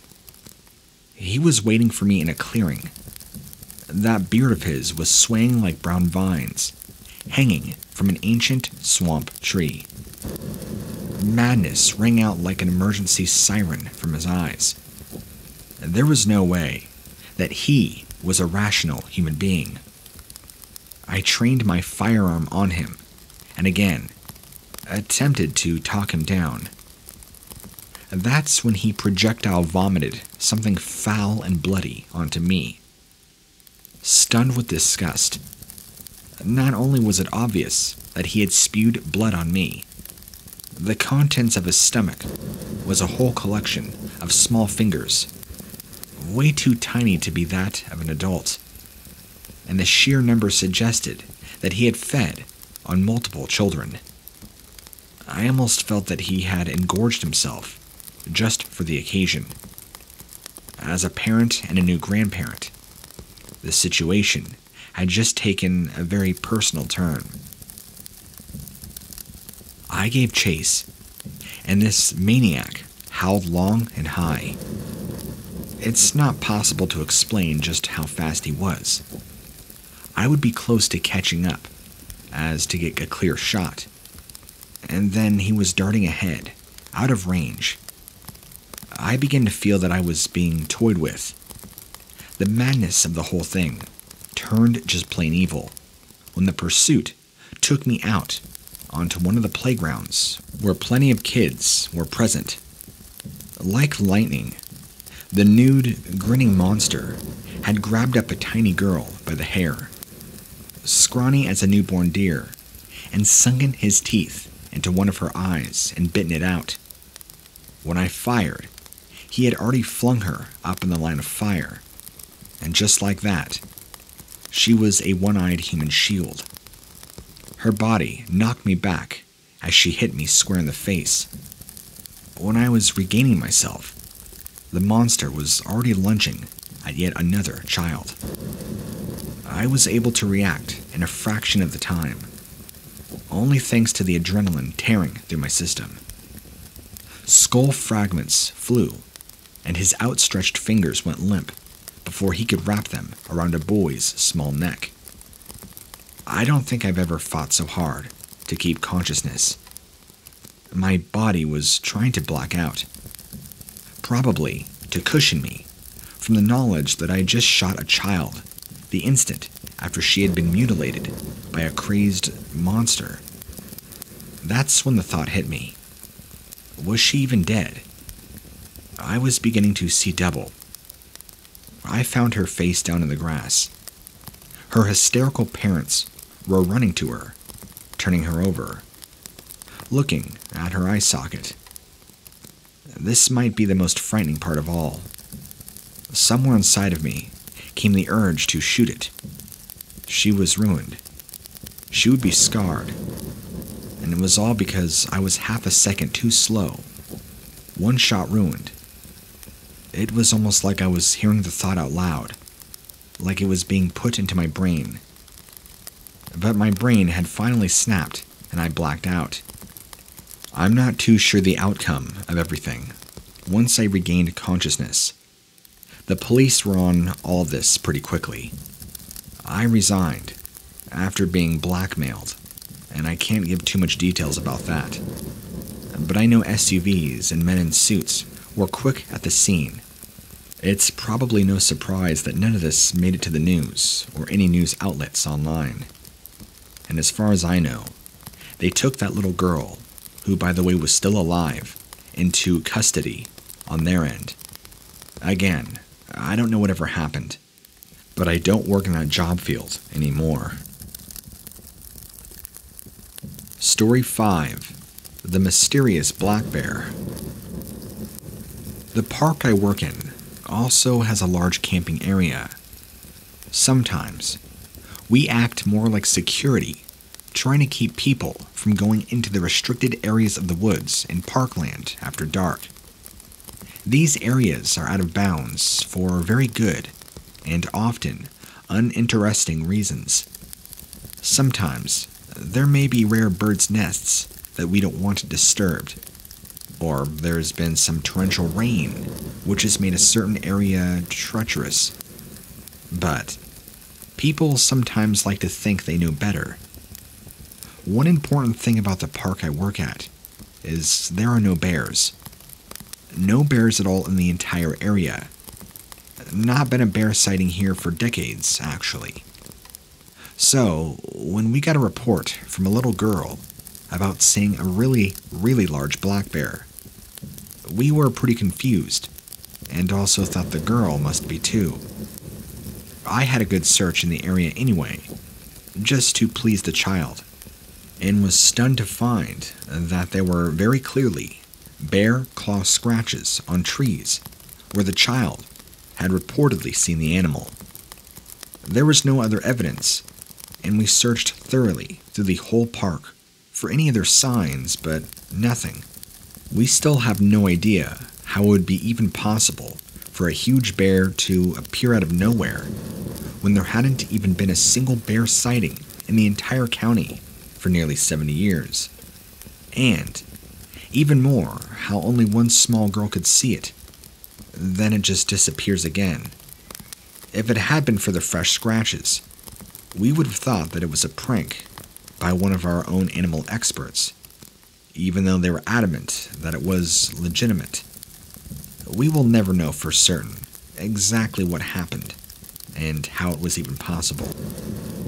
There was talk about it being a ghost of a bear, but that's not something I tend to believe in.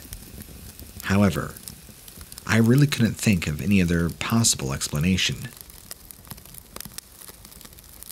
Story 6. Not always human.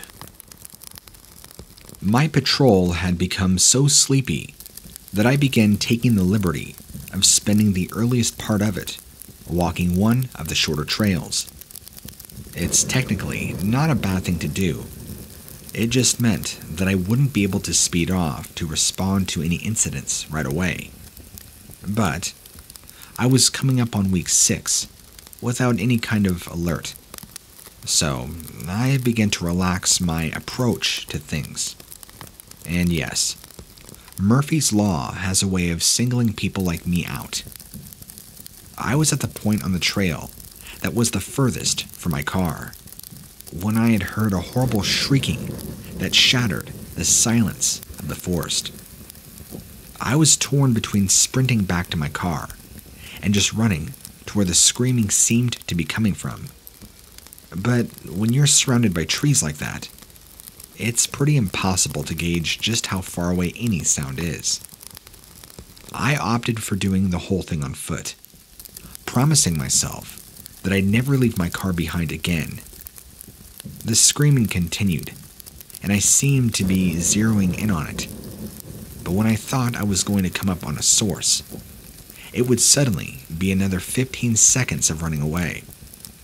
I wondered if I was having hearing issues, or if the acoustics of the forest were just so unfortunately arranged that screwed with my perceptions badly. But it kept happening. My urgency began to melt into suspicion. I did the worst thing that any park ranger could do in a situation like that, and I stopped chasing. Instead, I began creeping. I crept up through the tall grasses, ducking behind trees, trying to get as close to the noise as I could before whatever it was could give me the slip again. It worked. Peering out from behind my tree, I saw something that was only vaguely human. From its head to its neck, to its shoulders, was a stretched membrane of skin that almost made it look like a nun's headwear. Except it was skin. The whole thing was nude, and seemed to be of the female persuasion. Its chest was flat and long, and pendulous. The eyes were gaping and yellowed. The mouth was something else, and it stretched open, almost like it was distended, unhinged like a snake's jaw. And the unnaturally yawning cavity bellowed another plaintive cry of distress. The polarity of everything changed in that very moment. I was being deceived. But deceived into what, I didn't know. I put one hand on my pistol, just to be safe, and I began to back away from the direction I was heading. the creature, or whatever, swayed, as if anxious, and it let out another, longer, louder cry. I just kept backing up. This caused the creature to scream again, but not in distress. It was the howl of an enraged predator, deprived of a meal. It rocketed toward me, propelling itself through its strides with its knuckles, like that of a gorilla. In the time that it took me to bring my pistol up to an aiming position, the creature was close enough for me to spit on. Luck was on my side at the last possible second. My shot landed right between the eyes of it, and it face-planted hard into the ground. Here's the part that might get rejected from being read. I got ready to radio out and tell the office what I had just experienced, but the body of the creature slowly crumbled into a pile of white, pulsating embers that cooled off into gray ashes.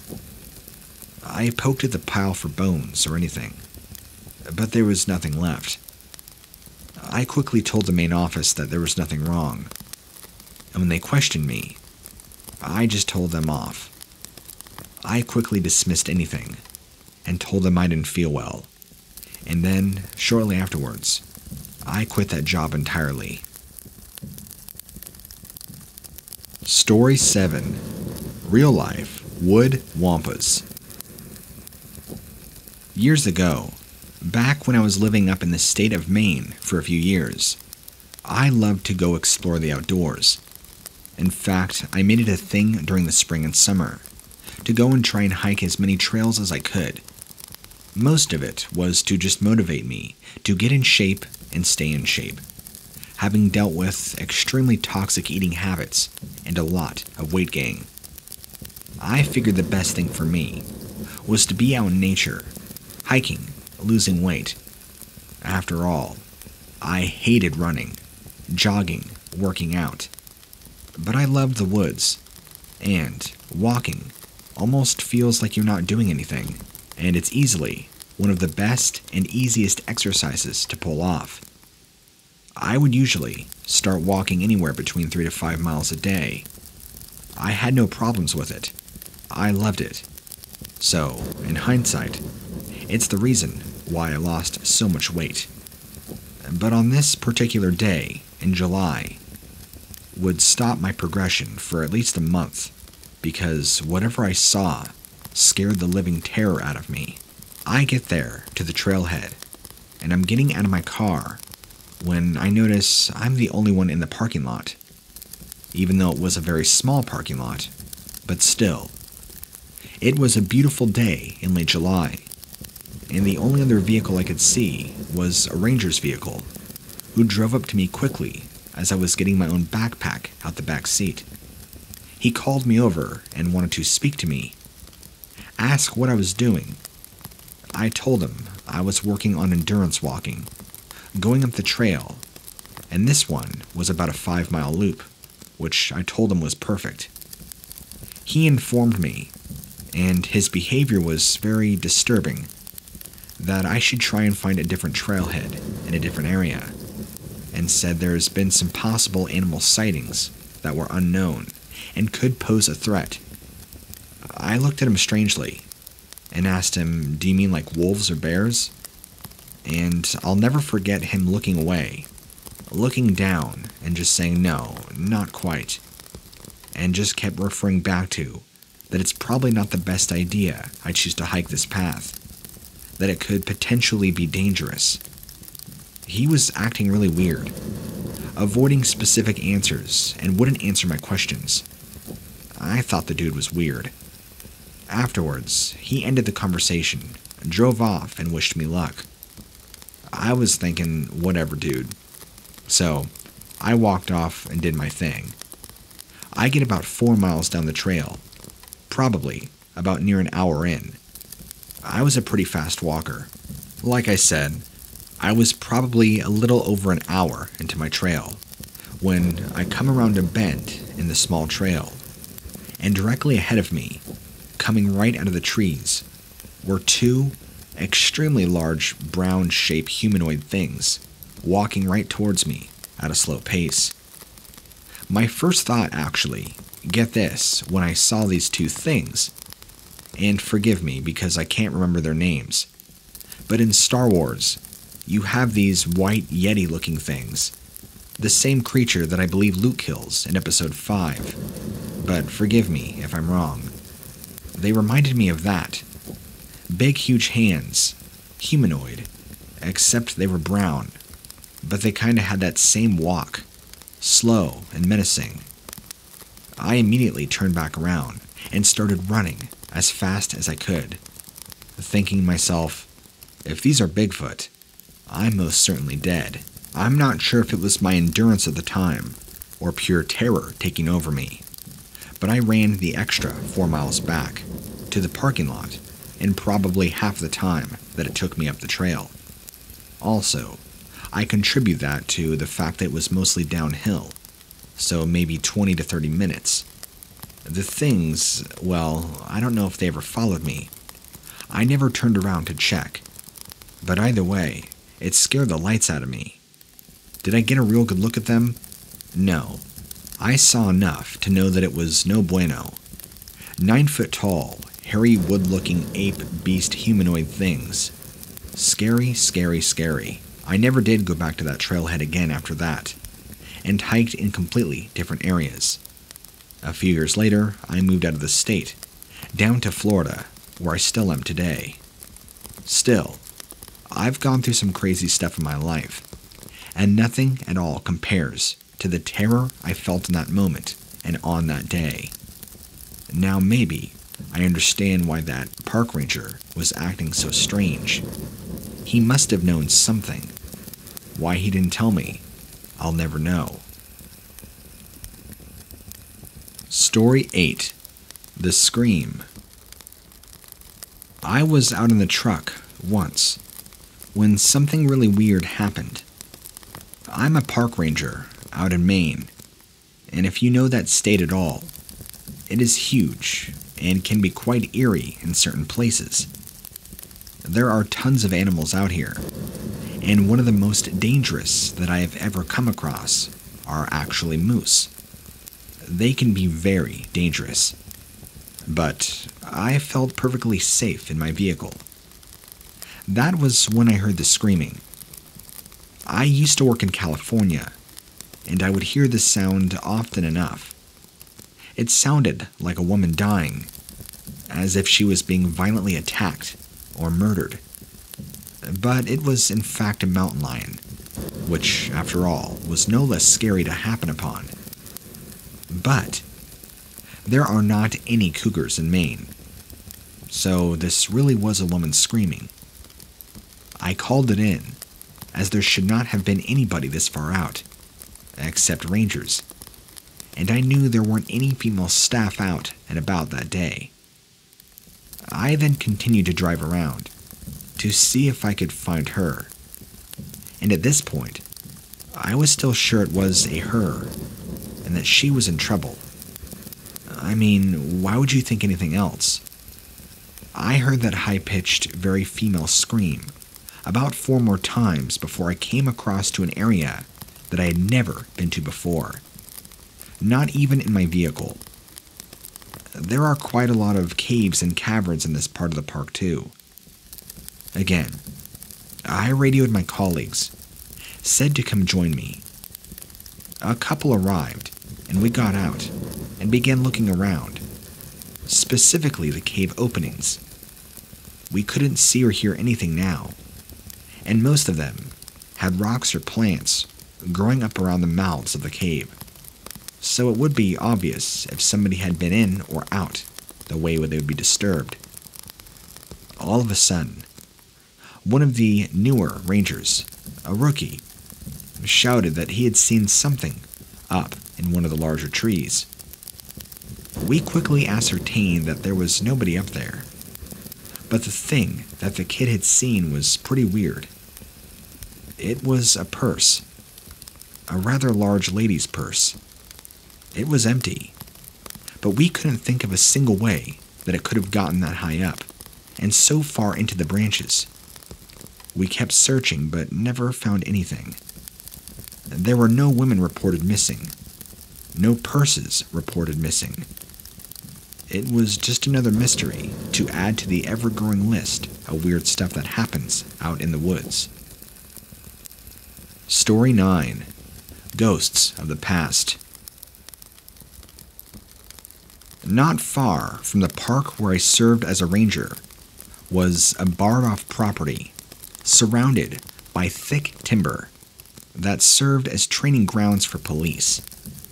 It looked like a really elaborate treehouse for gun-loving kids, but no.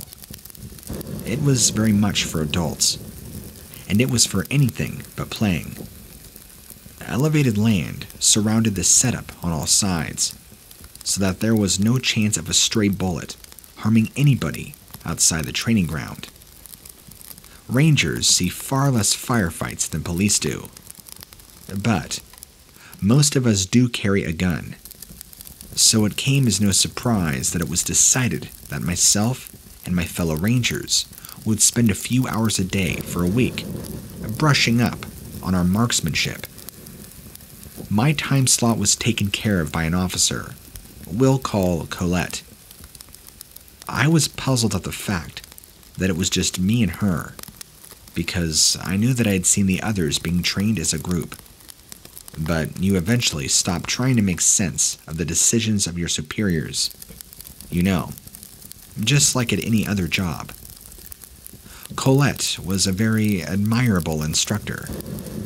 She was patient when she found out that I had the precision of a shotgun. She wasn't much for small talk, but she wasn't a stuffed shirt either. She was just there to do her job and do it politely. As the days passed, I thought my eyes were beginning to play tricks on me. I thought I noticed these deep, dark welts on Colette that hadn't been there the day before. She insisted that they had always been there, but I wasn't so sure. I tried to rationalize it away as a simple matter of her forgetting to put makeup on, but they were awful to look at. Some of them looked like sunken-in wounds. Then there was this awful smell attached to her, and I'm not talking about discrepancy in hygiene. This was the gagging stench of straight-up rot and death, minus her injuries. She looked as clean as ever. It made no sense that she would smell any kind of way. I kept trying to find a way to bring it up before I would end up vomiting in front of her, but I just couldn't. The last day of training, everyone would be trained together. All groups, all instructors. Colette was the last one to show up, and she had turned an awful color since the day before. One of the other park rangers was now visibly shaken to the point that he was turning colors himself. Colette acted like she was seeing a long-lost friend when she caught sight of him, and she moved in for a friendly hug. But he recoiled in disgust. Colette shrugged, and she shook me by the hand and led me off to a far corner of the training ground where trees grew very dense together. She told me that she enjoyed her time with me, and that she knew she could trust me with what she was going to show me next. My fellow ranger from earlier raced over to us and was absolutely out of his mind, stammering and trying to shoo me away from whatever it was that Colette was going to do. I was confused. I told him to shut up, and I'd be with him in a moment. This made him worse. He seemed to be getting desperate. He aimed his pistol right at me. He was the portrait of a man who had become completely unglued. Yet another ranger had followed us, suspicious of the other's dramatic behavior. Dramatic Ranger took a round to the thigh from Suspicious Ranger, causing him to drop his pistol. I was grateful, and took the piece before Dramatic Ranger could get it back. Colette had me move some medium-sized rocks from a depression in the earth. I wasn't surprised to find what I found. There were bones, complete with tattered clothing and a badge that had Colette's name on it.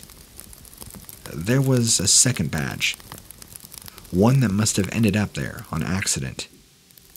It belonged to Dramatic Ranger. I looked up at Colette, who was smiling at me, looking both sad and pleased with herself, and then she vanished. Suspicious Ranger denied seeing Colette at any given time. I grilled him over it, asking him who had just been taking me out to training all week. He figured I just prefer to train by myself, and thought I was just kind of a bamf for it. The body indeed turned out to be Colette's, and Dramatic Ranger confessed to be the murder from a few years back. Others remarked at how he had lost his badge, like he had a way of losing everything else, so it didn't stand out as something unusual for him. He went to prison, which left me, the only other person that had actually seen Colette. My drinking habit got a little worse after that. I never was the supernatural or superstitious type, and there was honestly no way to explain what I had just experienced for an entire week in materialistic terms. So, here, have a story. Nobody, which I understand, can confirm or deny the events but me. But it's hands down the most terrifying realistic experience I've ever had with an actual ghost of somebody once living. I never did believe, but now I firmly do. Story 10. The Faceless. One of the most frightening things that I have ever experienced was on a nighttime shift as a park ranger. Now, to be clear with you, I work in the UK. We do not have many predators like bears, wolves, pumas, etc. The scariest creatures I have come across are vixens, who are in season. They scream like they are being attacked, as they also do when mating, and a badger who appeared out of nowhere and scared the life out of me, as he very obviously hadn't missed a meal in quite some time. But shrieking foxes and fat badgers are par of the course. They might give you a shock when you're out and about, but they won't follow you home and haunt your dreams. That particular attribute is saved for the faceless man, and I'm not the only ranger to have seen him. My own experience came one night when I was out on the moor, just making a routine patrol of the entire area. We don't tend to get many waifs and strays up here. Too cold. Sometimes we do get notified to keep an eye out for the odd runaway, but 99 times out of 100, we never see a thing. It was a particularly bleak night. Cold, wet, and I was dying to get back to the office for a much-needed cup of tea. And that moment, of course, was when I saw somebody run past the van. That sight alone was enough to shock me as I rammed on the brake to make sure I didn't hit him. He didn't even seem to notice me. He just kept running alongside the road. At this point, I didn't think anything supernatural was happening. It was just some bloke out running, although that alone wasn't a good sign in this weather, and there was no way you should be on the moor in the dark. So I started up the van, and I followed. It only struck me afterwards that I, in a vehicle, should have easily caught up with him and overtaken a person on foot. But this chap was really fast.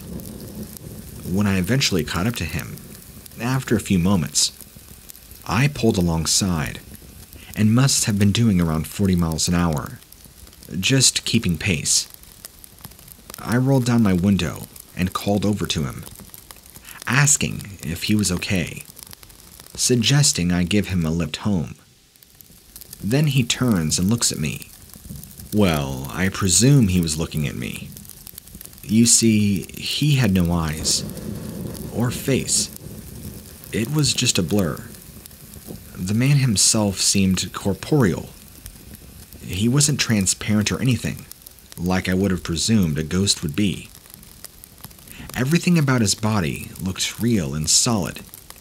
He just didn't have a face, just a head, with a fuzzy, blurry pixelation instead of facial features. It was a good job that the road over the moor was totally straight and I had nothing to crash into, as right then, I was so freaked out that I would have hit something for certain.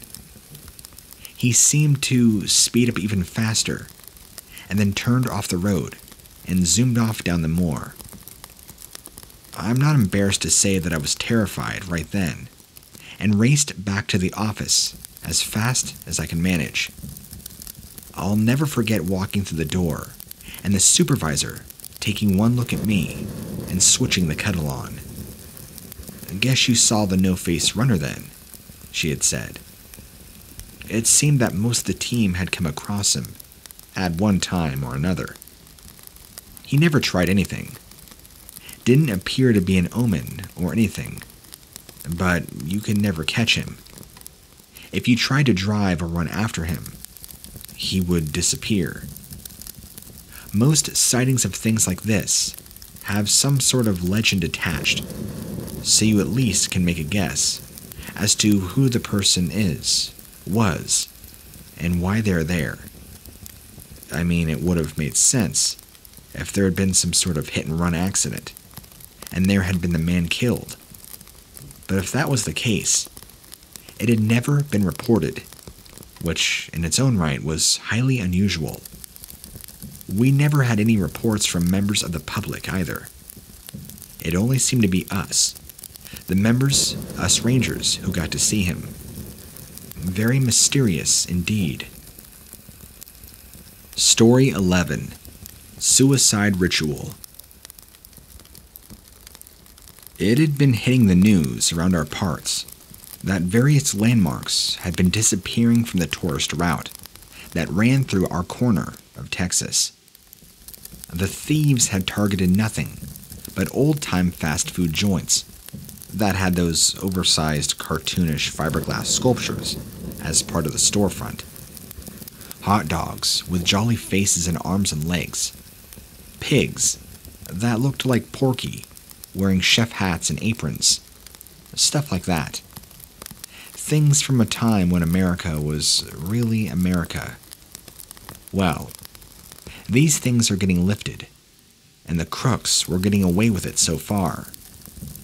As a park ranger, somebody who thoroughly serves in the forest industry, it would be a stretch for me to make a connection between any of those disappearing sculptures and my day job.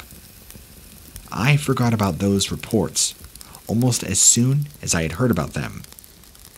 While on patrol on one of the trails, my vehicle was suddenly under fire. Bullet holes were punched into the hood. The windshield was spiderwebbed. I threw the car into park and ducked down, radioing out for help, and got a confirmation.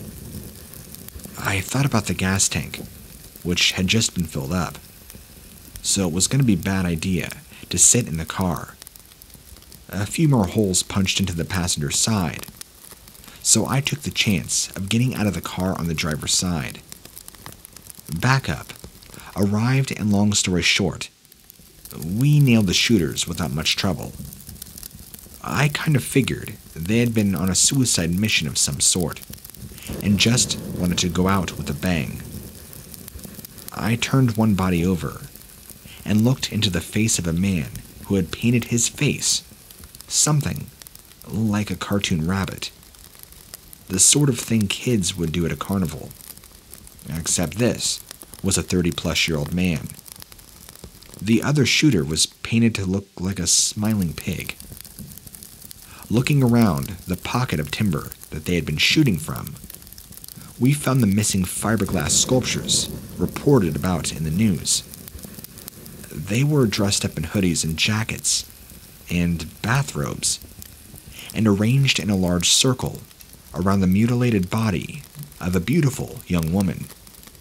At the feet of each sculpture were alternating red and black candles. It turned out the woman had been beaten, raped, and mutilated. The blood was found inside a repurposed bleach bottle. Some of it had been poured on each sculpture, staining their improvised clothes. The sculptures were tediously identified and hauled off to be held until the rightful owners could get them. At the time, I didn't think there would be any more to the story, and I hate to say it, but grisly things like that add to this place's popularity, and our section of the state was kind of hurting for tourism and commerce. I know, it sounds incredibly cold. I am divorced, if that says anything.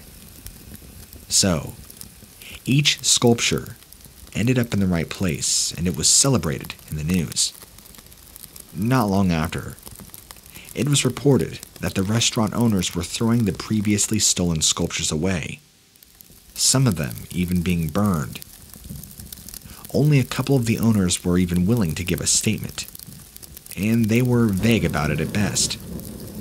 They said something along the lines of it not feeling right, or they must have been cursed. Strange things have happened since sculptures came back, none of them being good for business, despite the spike in traffic because of notoriety. The stories that weren't revealed in the news were whispered throughout the community in the years to come. It certainly was one of the strangest experiences of mine on the job, and really one of my only hand-to-hand experiences with the occult. Story 12. The Great Search. One of the worst times to be a ranger is in the winter, especially if your area is up in the mountains. We do our God best to tell people to stay away. Snow is dangerous, especially if you don't know what you're doing. Not just avalanches and heavy drifts, but there are all sorts of other dangers, like tree wells, and things that appear solid but are apt to give away and have you plunge to a very painful death. Of course, we still have to go out and about and check the terrain and on any animals out there too. Most, of course, which are hibernating, but it is still a part of the job to make sure they are safe too. And that was when we got a call to say that a family, dad, mom, and 2 little girls, had gone up the mountain and not come back. Neighbors had called the cops after they had been missing for a couple of days. The dad had asked the neighbor to let the dog out, but assured her they would be home in time for dinner. When they weren't, she did not panic right away, but when they weren't back for the following day's dinner, she called the cops, who alerted us and sent out search parties. We found the parents almost straight away, at the bottom of a ravine, both crumpled and bloodied, and, well, very dead. No sign of either children. The weather was horrendous. Snow still coming in strong, and it was making it next to impossible to look for tracks. We searched all the caves and caverns in the area, anywhere they may have crawled into for shelter, but nothing. After another 2 days of relentless snow and futile searching, we gave up. Even if they were there, they were most likely frozen, died due to exposure. As awful as it sounds, we resigned ourselves to the fact that they would likely turn up when the snow began to thaw. Well, a few days later, we did find one, completely by chance, when we'd been out to check on one of the caves where we knew there was a young family of bears. Although in the same park, this particular cave was roughly 20 miles from the spot where the parents' bodies had been found. It would have been almost impossible for a small 4-year-old child to get through the snow and make it over that way. And yet, there she was. Not a mark on her. Thankfully, the smell of her had not woken the bears. She was, of course, dead, but appeared completely frozen, not injured. During the autopsy report, it was discovered that fish and berries were in her stomach, which had been consumed just a few hours before her dying. As for the other child, she was never found. She simply vanished into the snow, and, well, never returned. There was another full-scale search for the body after the thaw began. They even searched for bones in and around the caves in case she'd been dragged off and eaten. All that was ever found was one of her snow boots and one glove, both of them miles apart from each other. The boot just in the middle of a path and went and led nowhere, and one glove at almost the very top of a fir tree. There was no trace of blood or any other evidence on either. It remains an open case to this day. This happened almost 5 years ago, but even now, when I'm out on one of my patrols, I always keep a lookout for her or any other part of her or her clothing. She is by far not the only person that goes missing, not by a long shot. Something happened to these people. Something or someone takes them, or they're experiencing something we will never have an answer for. Is there some sort of monster out there? Do parks act as some kind of beacon to UFOs? I don't think we will ever know for sure, but I'm 100% certain that somebody knows what's going on. If you or someone you know has a story or encounter they would like to share with me, please send it to stories@whatlurksbeneath.com.